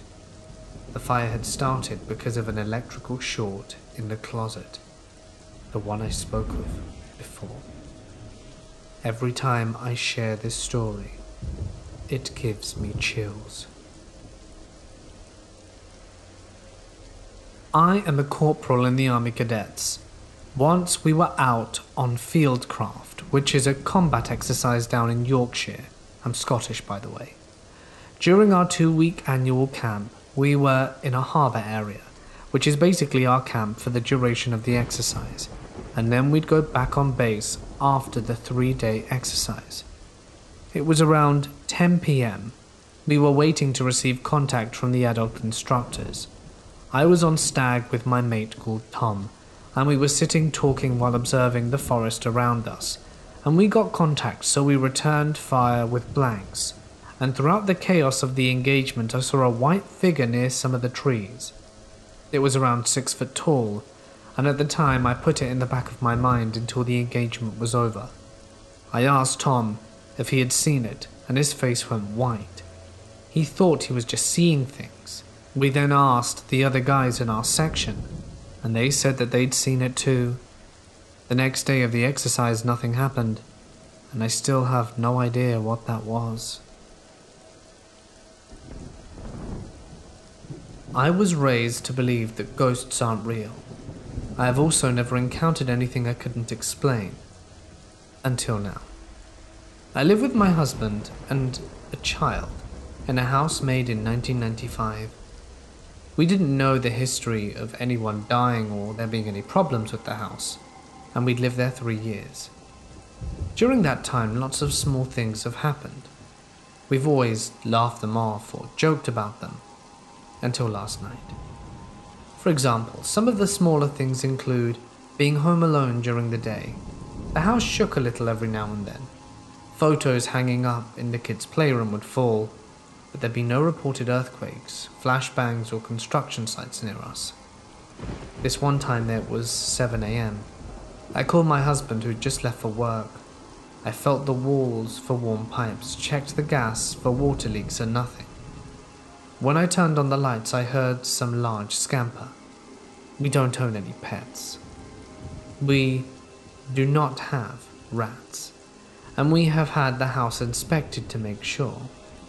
Other things happen, like objects end up in places where they weren't before, especially this old cat puppet my husband's aunt found at an auction, which is creepy as it sounds, but my kids love it. All of these things alone have happened in the last 6 months of living here. Each individual thing has not caused a concern until last night at 5 a.m. when I got up to pee. I came back to bed, turned on my side to face my husband's back, and at that moment I felt something slide and push on my back. A heavy, large thing, but it didn't feel like a person. It felt like if you took a heavy pillow and pushed it hard against someone. There was no warmth, no bones, no skin. At this point I'm wide awake but can't move, completely against my own choice. I want to scream and wake my husband, but I can't. I know this isn't sleep paralysis because I literally just woke up to pee. Also, when I felt this thing on my back, my ears popped like a huge amount of pressure. We don't live in a high or low point where that happens, and I don't have a cold. So I'm stuck with this pressure against my back, trying to focus on hands to get them to move to shake my husband. It feels like forever when in reality it's been about 5 minutes. Then my ears pop again. My head hurts incredibly and I can move and I sit up straight. My husband turns over and asks what's wrong because I've started to cry, and I never cry. I start to explain that it's stupid and he wouldn't even believe me. He then asked why I was playing with his neck and his hair, and I told him that was impossible because of just what happened. He explained that he felt a warm thing playing with his neck hair for at least the last 5 minutes. We turn on the light, and his neck is red and warm. My headache dissipates after a few minutes. I don't believe in ghosts, but I'm just desperate for someone to tell me I'm not crazy, and that they've experienced something like this. This happened to me when it was my 19th birthday. My friends make me a party in the west part of the city, in a private place called Gran Jardín. This is in Mexico, by the way. It's a really expensive place where a lot of the people that are rich in that area live. The party ends at around 3:10 in the morning. I was leaving, and before I get into my car, I found a few things. There was a scarf on the front door, and weird stuff appeared on the front of my car. A handprint, but it wasn't normal, it was really large. It didn't even look human. After that, I get into the car and leave. When I was roughly 7 minutes from my house, I was passing the community cemetery, just like any other day, except that my car stopped in front and it just switched off. It completely stopped. It was dead. It was a Honda Civic, I think. And it could be the motor, the battery, but I really wasn't sure. I get out the car, open the door, and was looking around to see what it could be when I start hearing a strange noise coming from the cemetery. That's when I see people, in all black, wearing masks on their faces. I jump right back in my car, close it, and lock it. The people ignore me. I try turning on my car, but it doesn't move. I am absolutely terrified when I saw the door to the cemetery open, and a lot of them make 2 lines, and I'm really afraid. Are they going to target me? Imagine you're 19, stuck in front of a cemetery with random people. You're like a deer in the headlights. The men point at me. People start surrounding my car. The tallest of the bunch is in front of it. All the while, I'm desperately twisting my key in the hope that the car turns on. All the people were trying to open the doors, hitting the windows, and I was in tears. It was at that moment that my car miraculously turned on. I put the car in gear and pushed the accelerator. I was expecting to hit someone, but nothing happened. I saw the guy in front, but it was like I went through him. When I looked behind me, in my rear view mirrors, there was no one. I arrived home really scared. I don't really know what to think. I wasn't high, I wasn't drunk. This wasn't a hallucination. Those people were there, and then in a blink they weren't. What the hell was going on that night at the cemetery?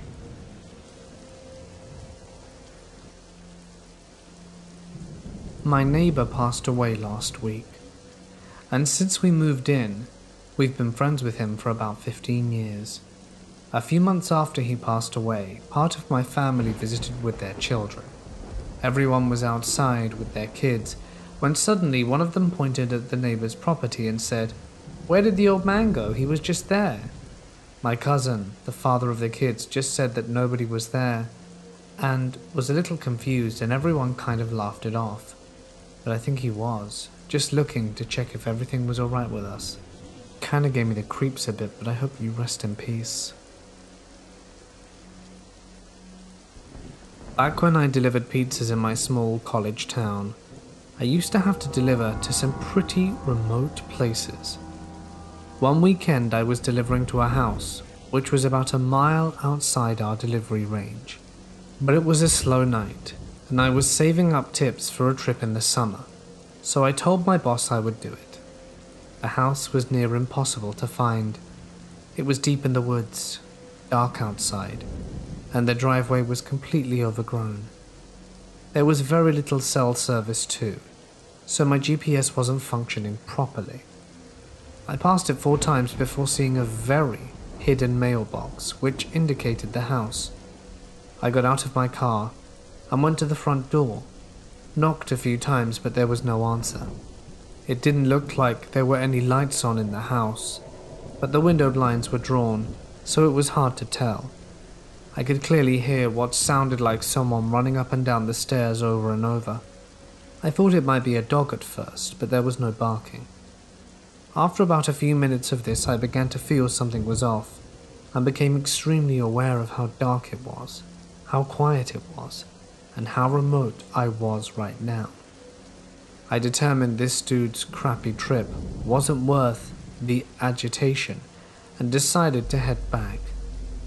I went back to my car, screamed, and dropped the pizzas. There was a kid, probably 11 to 12, sitting on the hood of my car. I have no earthly idea where he came from. He had on a light grey hoodie which, combined with the darkness, gave him the look of a spectre. I picked up the pizzas and gathered myself, and yelled out asking if he lived here and ordered the pizzas. The kid immediately jumped off the hood of my car and sprinted into the woods away from the house. I got in the car ready to knock the hell out of there. When I reversed out the driveway right before I pulled to the street, I saw a kid emerge from the woods, again, standing on the driveway, watching me leave. I got back to the store and told my boss what happened. He was angry I didn't make more of an attempt to deliver the pizza, but I talked him into calling the house to confirm the order. No one picked up after 4 attempts. My boss stopped accepting calls outside our delivery zone after that, more so out of not wasting his driver's time than our safety, as this dude was an arse. We never got a call from that house again for the 2 remaining months that I worked there.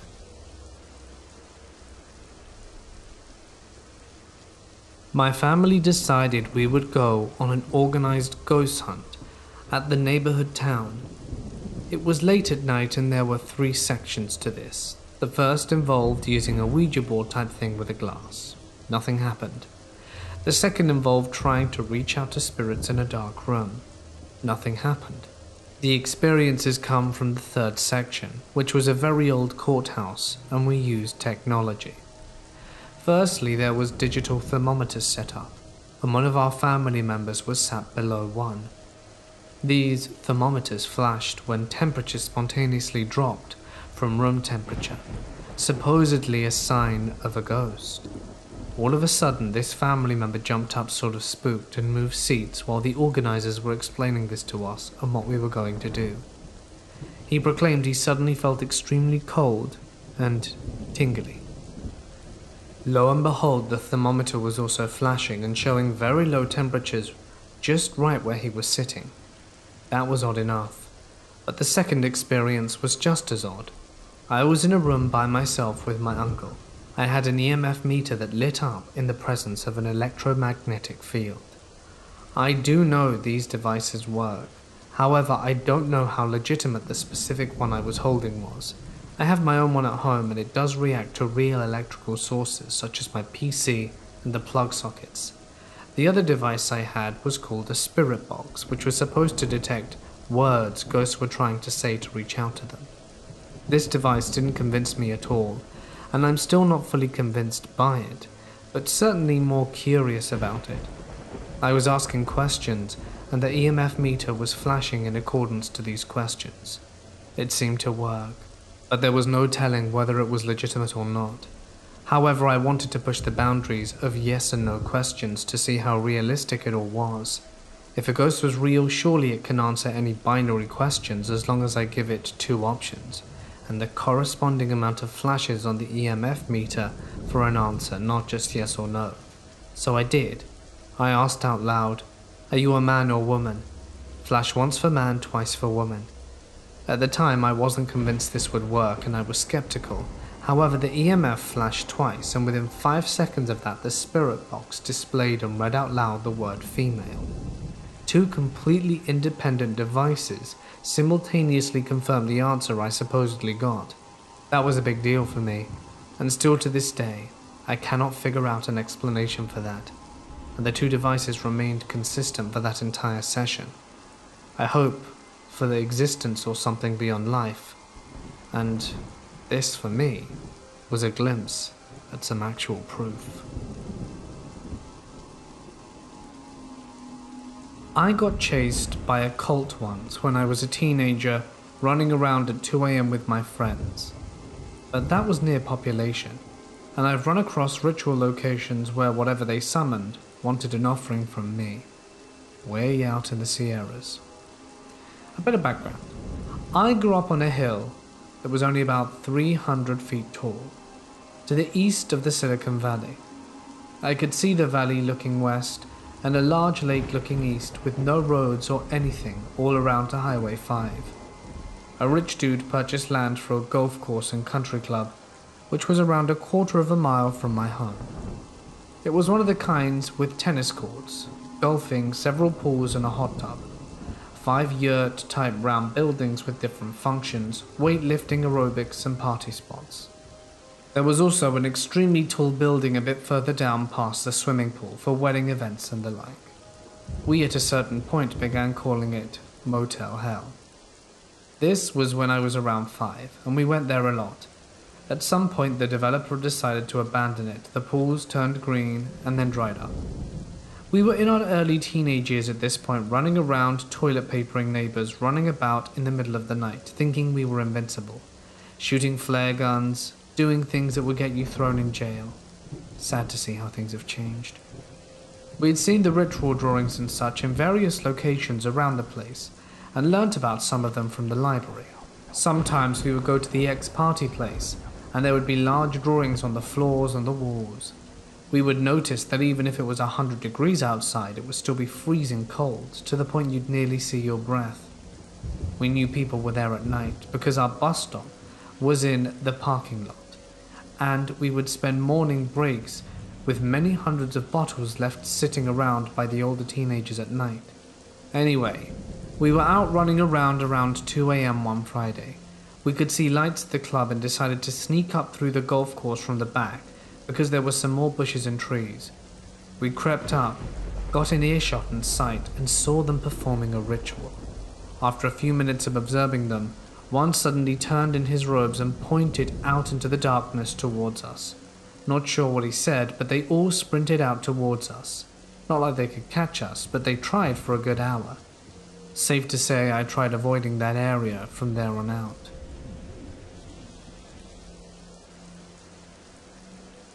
To set the scene, this story is from about 5 years ago, give or take a few months. I was 19, living in a very large city in the southern US, population nearly 2 million, with several military installations. I was dating a guy who at the time was in the army and stationed on the joint base nearest to where I was living. I had a full-time job and was also in school, but all of my free time was spent with my boyfriend. And since he was in training at the time, he didn't have a car, so I was on and off that base constantly, and had gotten to know the gate guard. I still had to present my visitor pass and ID every time because of protocol, but they knew me. The base itself is huge, like its small little town in of itself. Driving onto the base by accident is impossible. There are a few entrances, but I usually used the second biggest one. To get there, you drove down a 5-lane road with 2 lanes each way and 1 turning lane. As you approach, there's a huge golf course that's part of the base, as well as our national cemetery. So huge fences and large signs stating it's government property. And to the right, some businesses, restaurants, barbers, dry cleaners, gas station, as well as a few residential neighborhoods with smaller side streets. But as you get closer to the gate, there's really nowhere to go except to the base, unless you're going to the physical rehab center / senior living center that's on the right, and literally the last place to turn in before you're going through the gates. The road leading into the base is really long, so as you go further away from the base on the same road, there's more businesses, more neighborhoods and more apartments, an HEB and a Walmart. Both roughly 3 to 5 miles, give or take, from this gate. I also happened to use this road when I was going straight from work to pick up my boyfriend, as there's an exit from the interstate and is the most direct route. So I was just heading down the road, and one thing I'll note is that I'm pretty careful as a driver, since I got into a terrible car accident with my mum when I was 12 and was severely injured. I drive a little faster than the speed limit, but not too much, and always try and move out of the way for people going faster than me, because I know it can be annoying to be stuck behind someone driving slowly. I was about 2 miles from the base, in the right-hand lane, when I come up on someone slowing down to take a turn. I checked my mirrors, flicked on my blinkers, and went to make a lane change to go around them. There had been an old clunky blue van, like a Chevy Astra or something, in the left lane, but it was still pretty far back, and I was planning to move back to my lane anyway, as soon as I passed the car in front of me. Mr. Astro didn't like me getting into his lane when I was going slower than he was. Again, he was far enough back that if he maintained his speed, I'd have been back over before he even reached me, but no! I heard an engine rev, and all of a sudden this dude was right on my bumper, laying on his horn, making the typical rude gestures you'd expect. I've always been rather meek and quiet, and hate confrontation, so I was going to pull back into the right lane and get back over once I passed the car in front of me. But by then there was another car in that lane trying to speed past everyone, so I couldn't move over immediately.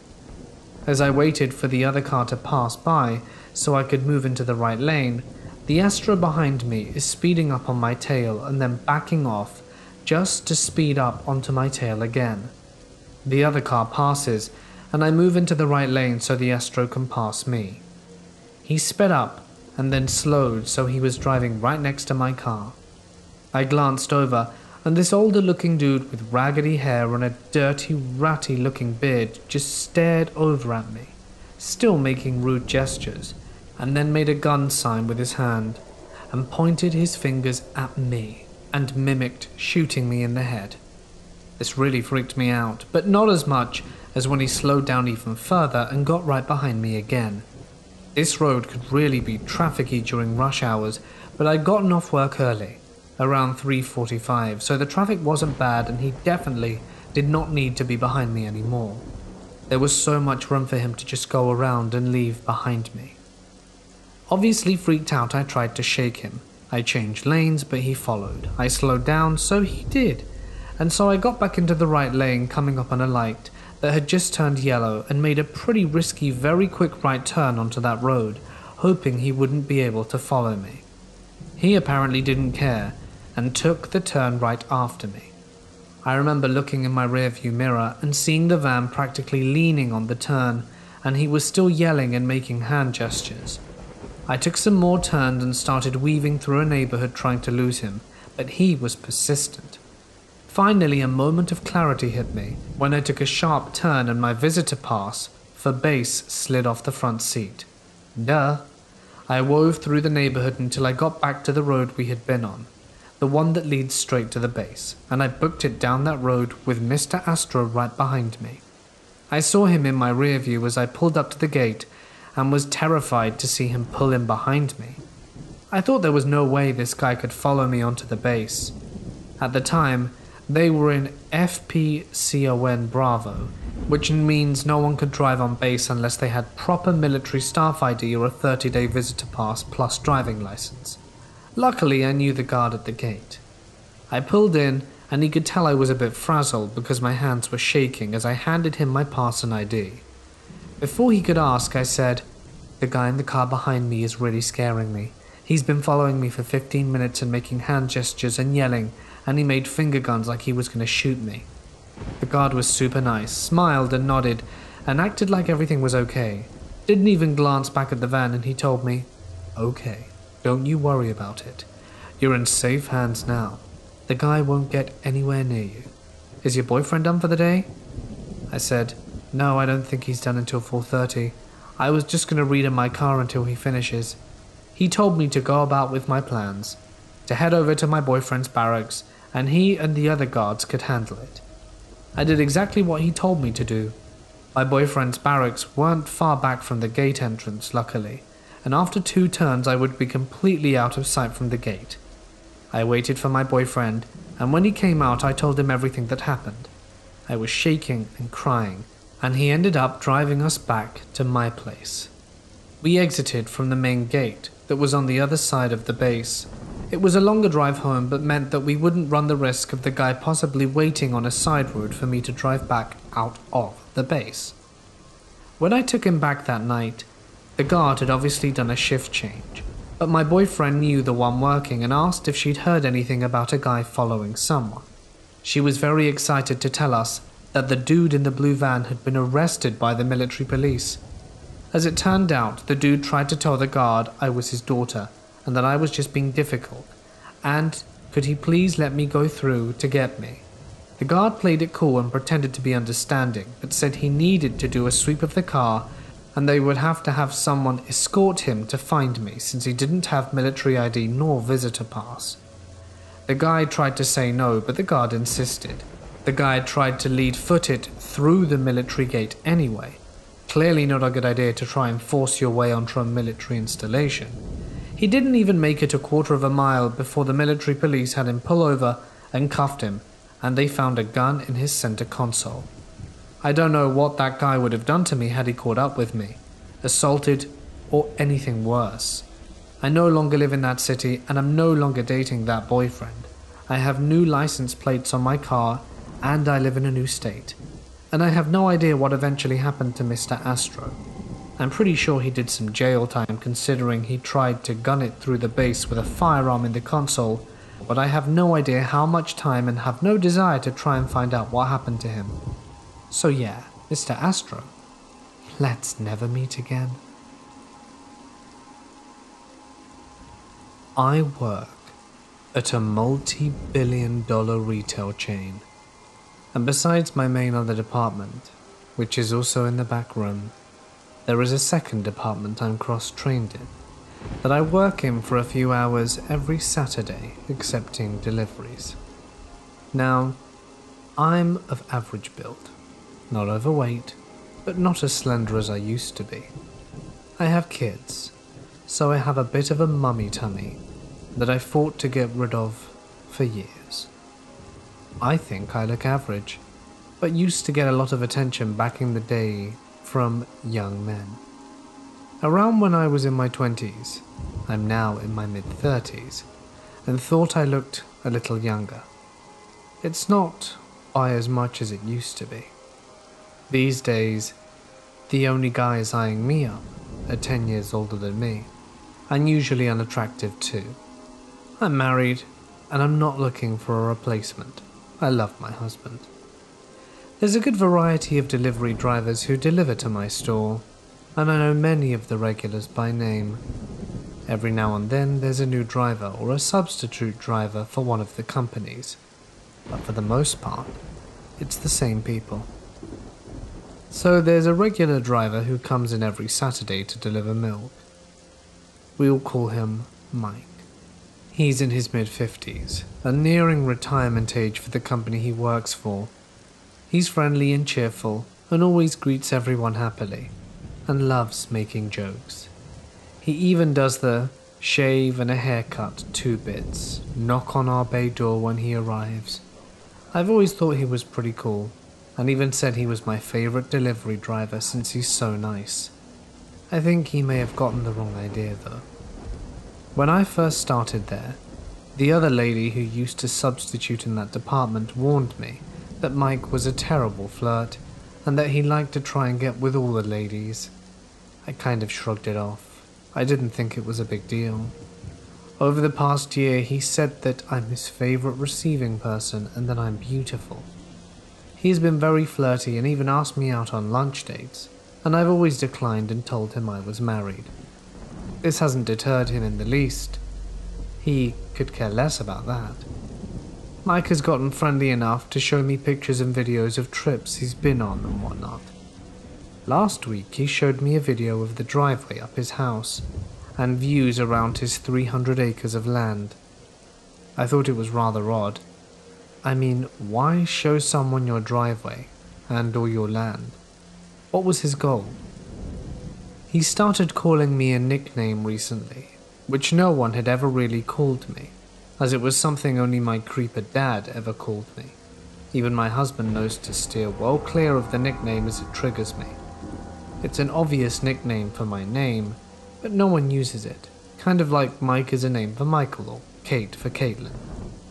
Well, yesterday, just before he left, he said something I wasn't expecting. Mike asked me if he could shrink wrap me and take me home with him. I gave him a firm but immediate no. This immediately made me think of a murder that happened in my area before I moved out here, where a woman was saran wrapped by her boyfriend and dumped naked, wrapped on the side of a highway. The police were never able to connect the guy to the murder, though the locals knew he had to be the one who did it, and I was told he left the area after that. The more I think of his question, the more creeped out I get. I wonder if I should report it to management, or just tell him to cut the crap out next time I see him as a warning. My company prefers people to tell harassers to stop before reporting an issue. I'm not sure if this falls into that category, or if it's creepy enough to just be something I should report right away. What do you guys think?